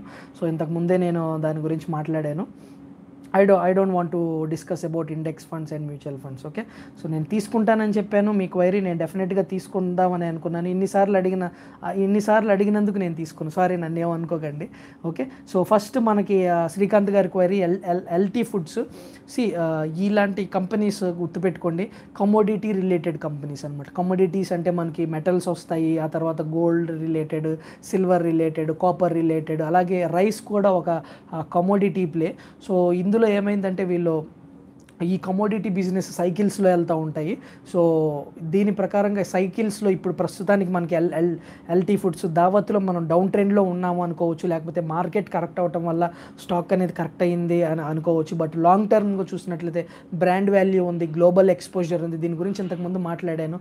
మీకు కనుక పేషెన్స్ ఉంటే కనుక అంటే నా వ్యూస్ మీద మీరు డిపెండ్ అవ్వకండి, బట్ పేషెన్స్ ఉంటే కనుక హోల్డ్ చేసి ఉంచండి. ఓకే. సో నేను ఇప్పుడు ఈ లెవెల్స్లో లాస్ట్ టైం ఏదో ఫ్యూ డేస్ బ్యాక్ ఏదో ఆఫర్ ఫర్ సేలో లేకపోతే ఏదో న్యూస్ వచ్చింది, అంత కాన్సన్ట్రేట్ చేయలేదు నేను. బట్ డెఫినెట్గా మంచి కంపెనీ నా ఉద్దేశంలో. బట్ ఏంటంటే టైం పడుతుంది, ఈ కంపెనీస్ పర్ఫామ్ చేయడానికి టైం పడుతుంది. దానికి డెట్ ఉంది, కంపెనీ కొద్దిగా డెట్ ఉంది, డెట్ ఇంక్రీజ్ కూడా అయినట్టుంది. బట్ ఏంటంటే డెట్ అనేది కూడా ఇంపార్టెంట్, కంపెనీ రన్ అవ్వాలంటే డెట్ అనేది ఇంపార్టెంట్. సో మిడ్ క్యాప్ అనేది హెవీగా కరెక్ట్ అవ్వటం వల్ల ఈ స్టాక్ కరెక్ట్ అయ్యి ఉండొచ్చు, లేకపోతే కమోడిటీ సైకిల్స్ వల్ల ఈ స్టాక్ కంపెనీస్ అనేవి సైకిల్స్లో మేబీ ఇది డౌన్ ట్రెండ్లో ఉండొచ్చు. సో మీరు 4 years దీన్ని మీరు హోల్డ్ చేస్తాను అని మీరు అనుకుంటున్నారు. సో డెఫినెట్గా దీని మీద 4 years మీరు హోల్డ్ చేయాలంటే కొద్దిగా పేషెన్స్ ఉండాలి, కొద్దిగా దీని మీద నాలెడ్జ్ తీసుకురండి. కొద్దిగా ఒకసారి యాన్యువల్ రిపోర్ట్కి వెళ్ళండి, యాన్యువల్ రిపోర్ట్ ఎలా ఉందో ఏంటో చూడండి. లేటెస్ట్గా ఇంత కరెక్ట్ అవడానికి 17 నుంచి 35 ఆ లెవెల్స్కి వచ్చింది ఈ స్టాక్. ఇంత కరెక్ట్ అవడానికి గల కారణాలు ఏంటో మేనేజ్మెంట్ ఏమన్నా దీని గురించి రీసెంట్గా మాట్లాడారు, లేకపోతే రీసెంట్ క్వార్టర్స్లో కనుక దీని గురించి ఏదైనా న్యూస్ వస్తే కనుక ఆ న్యూస్లో వాళ్ళు క్వార్టర్లీ రిజల్ట్స్ ఎలా ఉన్నాయి నేను ట్రాక్ చేయలేదు సార్, చాలా రోజులైంది ఈ కంపెనీ గురించి నేను ట్రాక్ చేసి. సో అందుకనే చెప్తున్నాను. లేటెస్ట్ క్వార్టర్ లాస్ట్ టైం డిసెంబర్లో వచ్చిన క్వార్టర్ రిజల్ట్స్ ఎలా వచ్చాయో చూడండి. అలాగే మేనేజ్మెంట్ క్వార్టర్లీ రిజల్ట్స్ మీద, స్టాక్ రిటర్న్స్ మీద ఏమేమి మాట్లాడారో అవి చూడండి. మీకు డెఫినెట్గా ఒక ఐడియా వస్తుంది. స్టిల్ మీకు కనుక ఐడియా రాకపోతే కనుక నేను మీకు పర్సనల్గా మెసేజ్ చేస్తాను, నాకు మెసేజ్ చేయండి. స్టిల్ నేను ఐడియా రాలేదు అంటే కనుక కపుల్ ఆఫ్ డేస్ ఇచ్చి చూడండి, నేను ఎల్టీ ఫుడ్స్లో ఏం జరుగుతుంది ఎగ్జాక్ట్గా అనేది మీకు నేను కన్వే చేస్తాను. Okay sir. So next query ఏదో అడిగారు, ఇండెక్స్ ఫండ్స్, మ్యూచువల్ ఫండ్స్ గురించి కృష్ణ గారు నేను మాట్లాడను. Okay. So next Vodafone idea గురించి దయా గారు ఒక మాట చెప్తాను మీకు, వడాఫోన్ ఐడియా గురించి. సో జనరల్గా ఇంతకుముందు మీరు ప్రీవియస్ వీడియోస్ కనుక చూసినట్లయితే నావి, సో టెలికాం సెక్టర్ అనేది capital intensive sector sir. Okay. So ఇలాంటి సెక్టర్లో చూడండి, ఒక జియో రావటం వల్ల సార్ కొద్ది కాన్సన్ట్రేషన్తో వినండి దయా గారు, ఒక జియో రావటం వల్ల డిస్రప్షన్ అనేది ఏర్పడింది. ఎప్పటి నుంచో పాతుకున్న ఎయిర్టెల్ కూడా దీనికి నిలదొక్కోలేకపోయింది. ఎయిర్సెల్ అని చెప్పి ఎన్నో కంపెనీస్ అనేవి మాయమైనాయి. అలాగే వోడాఫోన్ ఐడియా విడివిడిగా ఉంటే కష్టమైపోతుంది అని చెప్పి రెండు కూడా ఒక జాయింట్గా రావటం అనేది జరిగింది. బట్ కమింగ్ టైంలో నా సజెషన్ ఏంటంటే, జనరల్గా నేను క్యాపిటల్ ఇంటెన్సివ్ బిజినెస్కి చాలా దూరంగా ఉంటాను. ఇది అందరికీ తెలిసిందే. ఎన్నోసార్లు నేను వోడాఫోన్ ఐడియా గురించి ఎన్నోసార్లు మాట్లాడాను. నేను చేసేది చెప్తాను. సో మీరు స్టిల్ ఇన్వెస్ట్ చేయాలనుకుంటే కనుక, టెక్నికల్గా చూసినట్లయితే ఇది వీక్ స్టాక్. సో మేబీ ఇంకా డౌన్ ట్రెండ్ ఉండొచ్చు ఇందులో. బట్ ఫండమెంటల్గా ఇన్వెస్ట్మెంట్ పాయింట్ ఆఫ్ వ్యూలో చూసినట్లయితే ఈ కంపెనీ కమింగ్ టైంలో ప్రాఫిట్స్ గడిస్తుందా లేదో చూడండి. Coming next 1 or 2 December quarter results చూడండి, తర్వాత రేపు రాబోయే మార్చ్లో రిజల్ట్స్ చూడండి, మార్చ్ క్వార్టర్ రిజల్ట్స్, అలాగే యాన్యువల్ రిపోర్ట్, ఇవన్నీ స్టడీ చేయండి. మీకు అర్థమవుతుంది ఈ కంపెనీ ప్రాఫిట్స్లోకి వస్తుందా లేదా అని. సో ఇప్పటివరకు ఇది ఇంకా ప్రాఫిట్స్లోకి రాలేదనుకోండి, కమింగ్ టైంలో దీని ప్రాఫిట్స్లోకి రాబోతుంది అనుకోండి, ఎప్పుడైతే ప్రాఫిట్స్ మేకింగ్ అవుతుందో అప్పుడు ఇందులో ఇన్వెస్ట్ చేయండి, తొందరపడకండి. Okay. So that's what I can say on Vodafone idea. Okay. So ఇంకా క్వశ్చన్స్ ఏమున్నాయి సార్? ఇందాక ఏదో క్వశ్చన్ నేను ఏదో కంపెనీ గురించి మర్చిపోయాను సార్, ఆ క్వశ్చన్ గురించి. థ్యాంక్స్ ఏ లాట్ దయా గారు. విప్రో సార్, విప్రో కన్నా కొన్ని నేను అంటే Wipro definitely good company, but mid cap IT ఎందుకో నాకు స్ట్రాంగ్గా అనిపిస్తుంది. అంటే ఇన్ఫోసిస్ జనరల్గా దీని గురించి కూడా నేను మాట్లాడాను. సో ఇన్ఫోసిస్, టీసీఎస్ చూడండి, మళ్ళీ విప్రో ఒక different business model, Infosys, TCS ఒక different model. Okay. Infosys, TCS banking మీద ఎక్కువ కాన్సన్ట్రేట్ చేస్తాయి. ఓకే. బ్యాంకింగ్ వాళ్ళ ప్రాజెక్ట్స్ ఎక్కువ కూడా బ్యాంకింగ్ మీద డిపెండ్ అయి ఉంటాయి. విప్రోది వచ్చేసి టెలికాం సెక్టర్ మీద, ఆ బ్యాంకింగ్ కూడా ఉంది బట్ టెలికాం సెక్టర్ మీద కూడా ఎక్కువ ఎక్స్పోజర్ టెలికాం సెక్టర్ మీద ఉంటుంది. సో నేను జనరల్గా బ్యాంకింగ్ ఇక్కడ నుంచి మనకి ఎంతో డెవలప్ అవ్వాలి, బ్యాంకింగ్ టెలికాం సెక్టర్ కూడా డెవలప్ అవ్వాలి, but I like banking sector మీద ఏవైతే ఉన్నాయో టీసీఎస్, ఇన్ఫోసిస్ అంటే నాకు ఇష్టం. అలాగే మిడ్ క్యాప్ ఐటీస్ కూడా నేను ఇంతకుముందు మనం పర్సిస్టెంట్ సిస్టమ్ గురించి మాట్లాడాను. మనకి సూర్యనారాయణ రెడ్డి గారు కూడా అందులో 550 లెవెల్స్లో ఇన్వెస్ట్ చేయడం జరిగింది. అలాగే పోర్ట్ఫోలియో మేనేజ్మెంట్లో కూడా నేను కొంతమందికి దీని గురించి సజెస్ట్ చేశాను. వాళ్ళకి కొంతమందికి పర్సిస్టెంట్ సిస్టమ్స్ నచ్చలేదు, బట్ అదే ఇప్పుడు చూసినట్లయితే అది ఇప్పుడు పర్ఫామ్ అవుతుంది. సో ఏంటంటే కొన్నిసార్లు ఏంటంటే కాంట్రేరియన్ స్ట్రాటజీస్ అంటారు, కాంట్రేరియన్ ఇన్వెస్ట్మెంట్ స్ట్రాటజీస్. సో మన పోర్ట్ఫోలియోలో అప్పుడప్పుడు కాంట్రేరియన్ బెట్స్ కూడా ఉండాలి. దానివల్ల ఏంటంటే రిటర్న్స్ అనేవి బాగుంటాయి. సో పర్సిస్టెంట్ సిస్టమ్స్ కానివ్వండి, Tata LXI one of my favourite stock, Tata LXI, ఆ తర్వాత ఎంఫసిస్, ఈ 3 కంపెనీస్ అంటే నాకు ఈ స్పేస్లో ఇష్టము. ఆ తర్వాత హెగ్జావేర్, ఇంకా మిగతావి కేపీఐటీ టెక్నాలజీస్ అని ఇవి ఉన్నాయి. But I prefer Tata LXI, persistent system, emphasis. Okay. So ఇవి మిడ్ క్యాప్ ఐటీ నేను కొద్దిగా ఎక్కువ ఫేవరబుల్గా ఉన్నాను. ఎందుకంటే మనకి ఈ కంపెనీస్ ఇన్ఫోసిస్ కానివ్వండి, టీసీఎస్ కానీ ఇవన్నీ కూడా ఆల్ టైమ్ హైస్లో ఉన్నాయి, అదొక కారణం. బట్ విప్రో చూడాలి సార్, విప్రో మీద నాకు ఎప్పుడు కూడా అంత పాజిటివ్గా ఒపీనియన్ లేదు. Okay. This is my opinion. Okay sir. Monopoly చూసారు కదా, మోనోపోలీ ఎన్నో ఉన్నాయి సార్ మీకు. మోనోపోలీ ఖైతాన్, రాడికో ఖైతాన్ అంటే ఇది ఆల్కహాల్ కంపెనీయా సార్? నేను best FMCG stocks. Okay. Best మీకు తెలుసు సార్, దీపక్ నైట్రేట్ కూడా 200 ఆ లెవెల్స్లో మంచి స్టాక్ అనుకుంటా సార్. ఫిలిప్స్ కార్బన్ నేను ట్రాక్ చేయను సార్. సో జనరల్గా ఫిలిప్స్ కార్బన్, ఇవి కార్బన్ రిలేటెడ్ కమోడిటీ బిజినెస్ మీద నాకు అంత ఇంట్రెస్ట్ ఉండదు. సో రాడికో ఖైతాన్ ఎవరు అడిగారు? రెహమాన్ షేక్ గారు. సో సార్ మనకి నేను ఈ లిక్కర్ స్పేస్, టొబాకో వీటిలో నేను ట్రాక్ చేయను సార్, ఎందుకంటే ఐ డోంట్ ఎంకరేజ్. సో అందుకని నాకు అంత ఇంట్రెస్ట్ లేదు ఆ స్టాక్స్ మీద, సారీ. ఓకే. సో రాడికోకి అయితే అయిపోయింది. టాటా ఎలక్సీ గురించి చెప్పాను ప్రవీణ్ గారు. ఓకే. ఎఫ్ఎంసీజీలో బెస్ట్ స్టాక్స్ తెలుసు కదా సార్. ఎఫ్ఎంసీజీలో బ్రిటానియా ఉంది, ఆ తర్వాత నెస్లే ఉంది, ఆ తర్వాత హెచ్యుఎల్ ఉంది. సో ఇవన్నీ కూడా నెంబర్ 1 స్టాక్స్ ఆఫ్ ఇండియా. మీరు ఒక లాంగ్ టర్మ్కి ఇన్వెస్ట్ చేయాలంటే ఈ కంపెనీస్లో పెట్టి మర్చిపోవచ్చు అనేది నా అభిప్రాయం. ఓకే. అడిగో monopoly sir. మోనోపోలీ చూసాం కదా, మనకి జాకీ మోనోపోలీ, ఆ తర్వాత ఎన్నో ఉన్నాయి. మనకి ఇంకా పెడిలైట్ కూడా మోనోపోలీ నా దృష్టిలో. పెడిలైట్, ఆ తర్వాత జాకీ, ఇంక ఇలాంటి కంపెనీస్ చాలా ఉన్నాయి మనకి మాట్లాడాలంటే. ఐషర్ మోటార్స్ కూడా ఒక విధంగా చెప్పాలంటే పార్ట్లీ మనకి మోనోపోలీయే. ఆ తర్వాత కోల్ ఇండియా మనకి మోనోపోలీ. సో ఇవి some of the stocks monopoly మనకి. ఓకే. దీపక్ నైట్రేట్ నేను చెప్పాను సార్. దీపక్ నైట్రేట్ మళ్ళీ ఒకసారి చూడాలి సార్, బట్ లాంగ్ టర్మ్ సపోర్ట్లో ఉంది. మంచి లెవెల్ అనుకుంటా ఎంట్రీ అవడానికి, నేను చూడలేదు. But Philips carbon no sir, I don't track that company. Everest industries Nataraj గారు good company sir. I like the company Everest industries. Visakha industries అనుకుంటే ఈ రెండు ఆ సెక్టర్లో ఉన్నాయి. మంచి business model, sustainable business model. So 300-350 లెవెల్స్లో కనుక ఆ లెవెల్స్కి వస్తే కనుక మనం ఇన్వెస్ట్ చేయొచ్చు. బట్ ఒకసారి స్టడీ చేసి ఇన్వెస్ట్ చేయండి. I like the company Everest industries. Sterlite, okay. చాలా ప్రమోటర్ హోల్డింగ్ ప్లెడ్జింగ్లో ఉంది నటరాజు గారు. So I don't like the company. So అందులోనే హ్యావెల్స్, మన స్టెర్లైట్ ఇవి కేబుల్స్ చేస్తుంది కదా. జనరల్గా మనకి ఫినోలెక్స్ కేబుల్స్ కూడా, ఈ telephone data cables Finolex cables కూడా చేస్తుంది. ఓకే. స్టెర్లైట్ ఓన్లీ ప్లెడ్జింగ్ వల్లనే నాకు అంత పాజిటివ్ ఒపీనియన్ లేదు. బట్ సెల్ అయితే నేను చేయను. బట్ హోల్డింగ్ అయితే కనుక, స్టాక్ హోల్డింగ్ అయితే కనుక హోల్డ్ చేయండి. ఓకే. సెల్ చేయమని చెప్పను, అలాగే బై చేయమని కూడా చెప్పను. ఎన్సీసీ గురించి ఐడియా లేదు sir. Havells, Sterlite, okay. NCC గురించి ఐడియా లేదు. బట్ అశోక్ లేలాండ్ చూడండి సార్. మీరు 150 లెవెల్స్లో మీరు ఇన్వెస్ట్ చేయాలి అనుకున్నారనుకోండి. అశోక్ లేలాండ్ ఇప్పుడు 80-90 లెవెల్స్లో ఉంది. 150లో చేయటం కన్నా 80-90 లెవెల్స్లో చేయటం మంచిదే కదా. అది అంతే. అదే సార్. అశోక్ లేలాండ్ గురించి చెప్పడానికి ఏం లేదు. Ashok Leyland number 1 company. Okay. So ఫ్యూచర్లో ఎలా పర్ఫామ్ చేస్తుంది అనేది చూడాలి. ఓకే. సో ఒకసారి మిడ్ క్యాప్లో కూడా మనకి హెవీ కరెక్షన్ వచ్చి ఇప్పుడు కొద్దిగా బౌన్స్ అయ్యింది. చూడండి, ఎన్నో మంచి కంపెనీస్, అలాగే పోర్ట్ఫోలియోలో నేను చెప్పిన కంపెనీస్ కూడా ఎన్నో కంపెనీస్ పాజిటివ్ రిటర్న్స్ అనేవి ఇవ్వటం జరిగింది. సో వెయిట్ చేయండి మంచి లెవెల్స్లో ఎంటర్ అవడానికి. డెఫినెట్లీ మనకి మంచి లెవెల్స్ అనేవి వెరీ సూన్ మనకి వస్తుంది. సో ఈ లెవెల్స్ ఏవైతే స్టాక్స్ ఇక్కడ మనకి బౌన్స్ అయినాయో, సో ఆ స్టాక్స్లో ఇన్వెస్ట్, ఫర్ ఎగ్జాంపుల్ పర్సిస్టెంట్ కానివ్వండి, అశోక్ లేలాండ్ బౌన్స్ అయింది, ఫినోలెక్స్ కేబుల్స్ బౌన్స్ అయింది. అన్ని కంపెనీస్ మనం ఏదైతే మిడ్ క్యాప్ స్పేస్లో ఆల్మోస్ట్ మంచి కంపెనీస్, ఫోర్స్ మోటార్స్ మనం 1300-1400 దగ్గర డిస్కస్ చేశాను మంచి లెవెల్స్ అని చెప్పి. ఇప్పుడు అదే 1700 లెవెల్స్కి వెళ్ళింది. సో ఇలాంటి స్ట్రాంగ్, ఫండమెంటల్లీ స్ట్రాంగ్ ఉన్న కంపెనీస్ మీ చేతిలో పెట్టుకోండి. ఓకే. సిమెంట్, కృష్ణ గారు, ఎనువోలు కృష్ణ గారు, సిమెంట్ కూడా మళ్ళీ సార్ అవంతి ఫీడ్స్ కూడా మంచి బిజినెస్ మోడల్. బట్ ఎక్కువ నటరాజ్ గారు అవంతి ఫీడ్స్, డిమార్ట్, ఇంతకుముందు నేను డిమార్ట్ గురించి మాట్లాడాను సార్. ఎఫ్ఎస్ఎల్ నాకు అంత ఇంట్రెస్ట్ లేదు సార్. నాట్కో నేను ఐ డోంట్ టాక్. నాట్కో మనకి అంత నేను ట్రాక్ చేయను. పిఎస్యూస్కి నేను చాలా దూరంగా ఉంటాను. వెరీ ఫ్యూ కంపెనీస్ పిఎస్యూస్లో నాకు నచ్చేవి. ఒకటి కోల్ ఇండియా, తర్వాత ఎల్ఐసి హౌసింగ్ ఫైనాన్స్, ఇవే. So FSL I don't like the company sir. DMart గురించి ఇంతకుముందు నేను వీడియోస్ చేశాను సార్.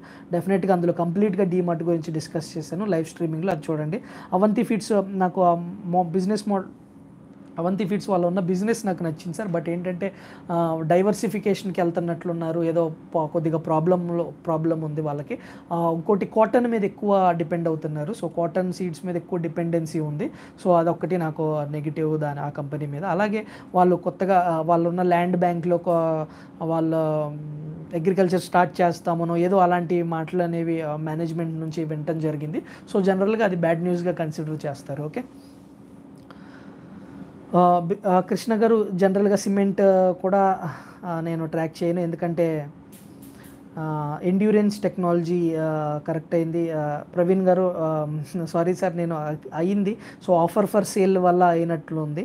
సో అది ఒకసారి చూడాలి సార్, దాని మీద ఐడియా లేదు. సిమెంట్ ఇంకొకసారి సార్ కృష్ణ గారు నేను ట్రాక్ చేయను, ఎందుకంటే capital intensive business. But Ramco cement అనుకుంటా మనకి అంటే కొద్దిగా రీసెర్చ్ రిపోర్ట్స్ చూశాను, అంతేగాని డీటెయిల్స్లోకి వెళ్ళలేదు నేను. రామ్కో సిమెంట్స్ ఒకటి బాగుంటుందని, లేకపోతే హెడెల్బర్గ్ అని. సో ఇవి కొన్ని ఇలాంటి 1 or 2 కంపెనీస్. సెంట్రల్ ఇండియాలో అయితే హెడెల్బర్గ్, మన సౌత్ ఇండియాలో ఎస్పెషల్లీ రామ్కో సిమెంట్స్. సో వీటి మీద ఒక లైట్గా ఐడియా ఉంది అంతే. డీప్ ఇండస్ట్రీస్ గురించి కేశవ్ గారు ఒక కంప్లీట్ వీడియో నేను మాట్లాడాను, అది ఒకసారి చూడండి. గ్రాఫైట్, హెచ్ఈజీ, సాధన, నైట్రో వీటిని ట్రాక్ చేయండి సార్.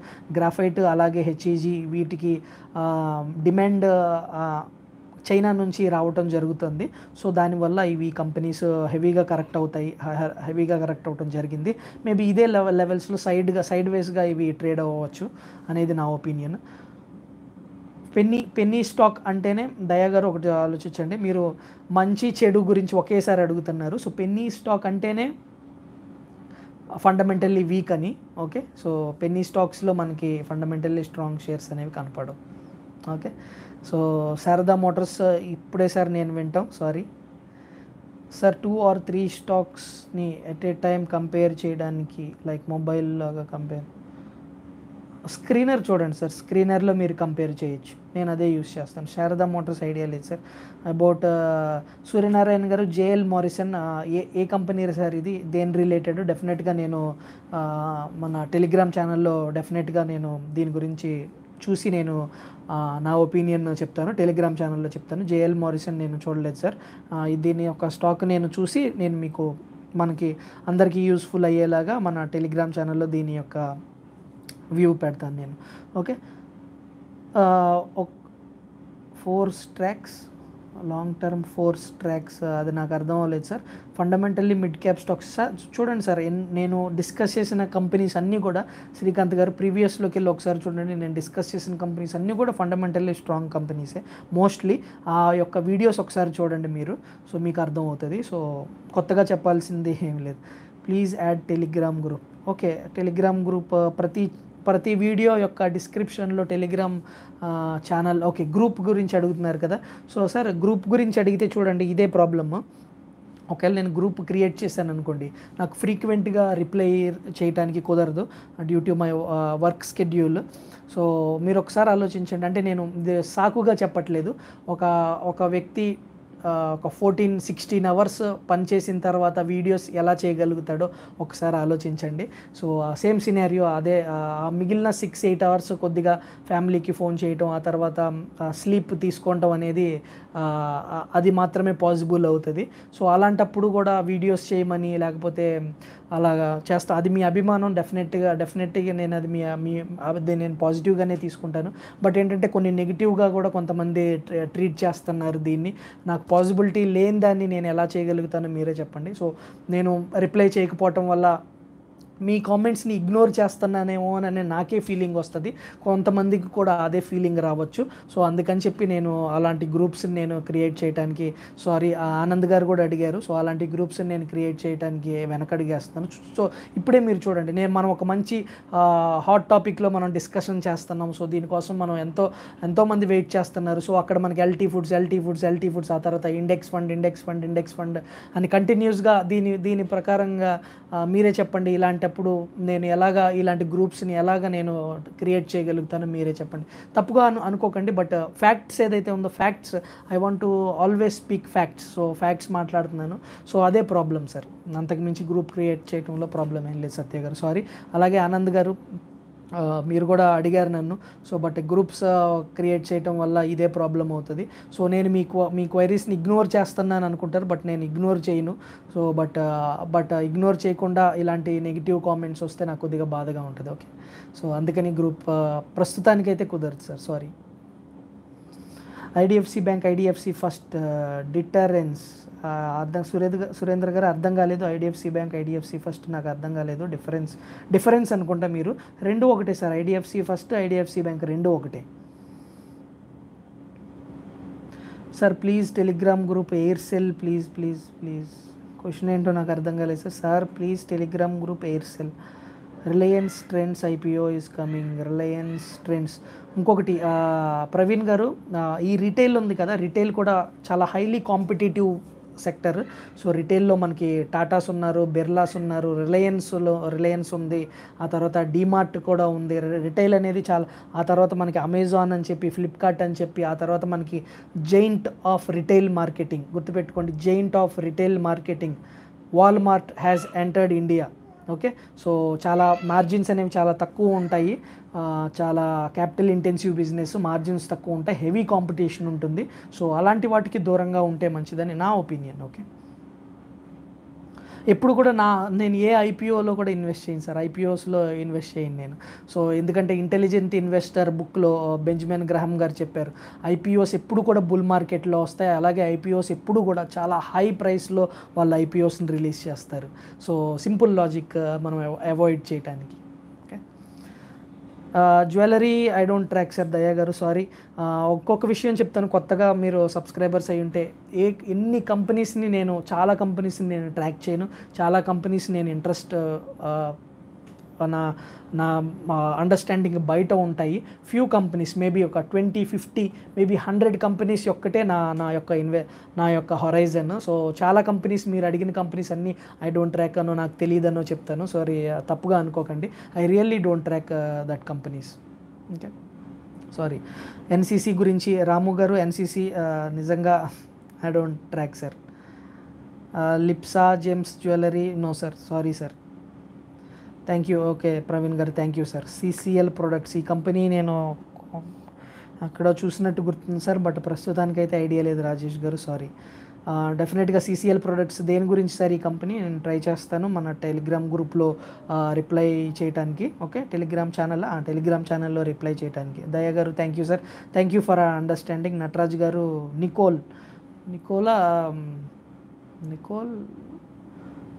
నికోలా సార్, అర్థం కాలేదు. ఎంజిఐ బై లెవెల్, అర్థం, నోసిల్ డెఫినెట్లీ మంచి company sir, but rubber related, అలాగే క్రూడ్ ఆయిల్ రిలేటెడ్, డెఫినెట్గా ఫండమెంటల్లీ మంచి company, but crude oil prices మీద దీని మార్జిన్స్ అనేవి ఉంటాయి. బట్ చైనా నుంచి కూడా దీనికి రబ్బర్ కెమికల్స్ చైనా నుంచి కూడా వస్తాయి. సో కాంపిటీషన్ ఒకటి, అలాగే మార్జిన్స్ అనేవి వీక్గా ఉండటం వల్ల ఈ కంపెనీలో నేను ఇన్వెస్ట్ చేయలేదు. But I personally like NOCIL.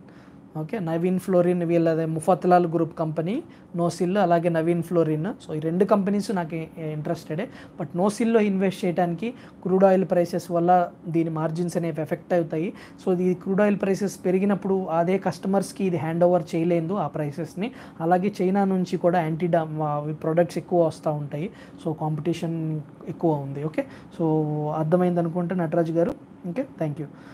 Suven life sciences, నిజంగా నేను లేదు సార్, ఐడియా లేదు. Prakash industries, again commodity sir, metal related. Okay, I don't have idea. Bull trend start అయితే క్వాలిటీ ఎంటర్ కావచ్చు, క్వాలిటీలో ఎప్పుడైనా ఎంటర్ కావచ్చు సార్ రాము గారు, క్వాలిటీ స్టాక్స్ ఎప్పుడైనా ఎంటర్ కావచ్చు. JK tyre multi bagger chances, రాము గారు, కాంట్రేరియన్ వ్యూలో ఇంకొక స్టాక్ నేను స్టడీ చేస్తున్నాను, దట్ ఈస్ జేకే టైర్. ఇప్పుడే రీసెంట్గా నేను స్టడీ చేయడం జరుగుతుంది. వాళ్ళ డెట్ ఎక్కువ ఉంది, ఎందుకంటే క్యాపిటలైజేషన్ కెపాసిటీ యూటిలైజేషన్ ఇంక్రీజ్ చేసుకోవడానికి డెట్ అనేది తీసుకుంటాం జరిగింది. సో కమింగ్ టైంలో ఇది replacement market, automobile industry down అయినా కానీ రీప్లేస్మెంట్ మార్కెట్ అనమాట. ఫర్ ఎగ్జాంపుల్, మీరు కొత్త కారు కొనక్కర్లేదు, పాత కారు యొక్క టైర్లు రీప్లేస్ చేస్తారు కదా, అక్కడ జేకే టైర్ అనేది ఎక్కువ, దాని ఎక్స్పోజర్ ఎక్కువ ఉంది రీప్లేస్మెంట్ మార్కెట్లో. ఆ ఉద్దేశం మీద I like JK tyre, but still I'm studying. ఇంకా నేను స్టార్టే చేయలేదు చెప్పాలంటే. కాంట్రేరియన్ వ్యూ అని పర్సిస్టెంట్ సిస్టమ్ గురించి మాట్లాడాను కదా, అలాగే జేకే టైర్ గురించి నేను స్టడీ స్టార్ట్ చేయాలి. వన్స్ జేకే టైర్ గురించి నాకు కన్విక్షన్ వచ్చి రీసెర్చ్ అంతా కంప్లీట్ అయిన తర్వాత డెఫినెట్గా నా వ్యూస్ నేను షేర్ చేసుకుంటాను. ఓకే,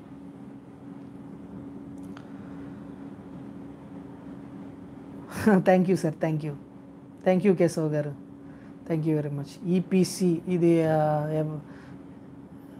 ఈపీసీ ఐడియా లేదు సార్. ఈపీసీ అంటే ఏంటో మర్చిపోతాను నేను, షార్ట్ ఫామ్స్లో మర్చిపోతాను. నటరాజ్ గారు, మీకు రాము గారు, జీకే టైర్ మీద మీకు అర్థమైందా? Yeah, quality. ఓకే, క్వాలిటీ అనే స్టాక్ గురించి అయితే క్వాలిటీకి క్వాలిటీ లేదని చెప్తాను sir. I agree with Keshav గారు, థ్యాంక్ యూ సురేష్ గారు. Sir technical analysis tools classes వీలైతే వీడియో, డెఫినెట్లీ కమింగ్ టైంలో రెహమాన్ గారు, డెఫినెట్లీ సార్, డెఫినెట్గా చేస్తాను, no doubt about it, but it takes time. Takes time అంతే. Okay sir. సో నేను ఎల్ఎన్టీ టెక్నాలజీ అదే చెప్పాను కదా సార్, ఎల్ఎన్టీ టెక్నాలజీ నేను కొన్ని నేమ్స్ నటరాజు గారు ఇంతకుముందు కొన్ని నేమ్స్ నేను సాఫ్ట్వేర్ మిడ్ క్యాప్ సాఫ్ట్వేర్లో కొన్ని నేమ్స్ మెన్షన్ చేశాను. సో డెఫినెట్గా అవి వాటిల్లో ఇంట్రెస్టెడ్. ఎల్ఎన్టీ టెక్నాలజీ కూడా మంచి కంపెనీ. ఎల్ఎన్టీ టెక్నాలజీ అంటే సాఫ్ట్వేరే కదా, ఓకే డెఫినెట్లీ అది కూడా మంచి కంపెనీ, బట్ నాకైతే ఐడియా లేదు. చూడండి ఒకసారి మీరు. Okay. So I think almost నేను చెప్పాలనుకున్నది అంతా చెప్పినట్లున్నాను సార్. సో ట్రేడింగ్ గురించి మీకు ఇప్పుడు ఒక ఐడియా వచ్చి ఉండొచ్చు.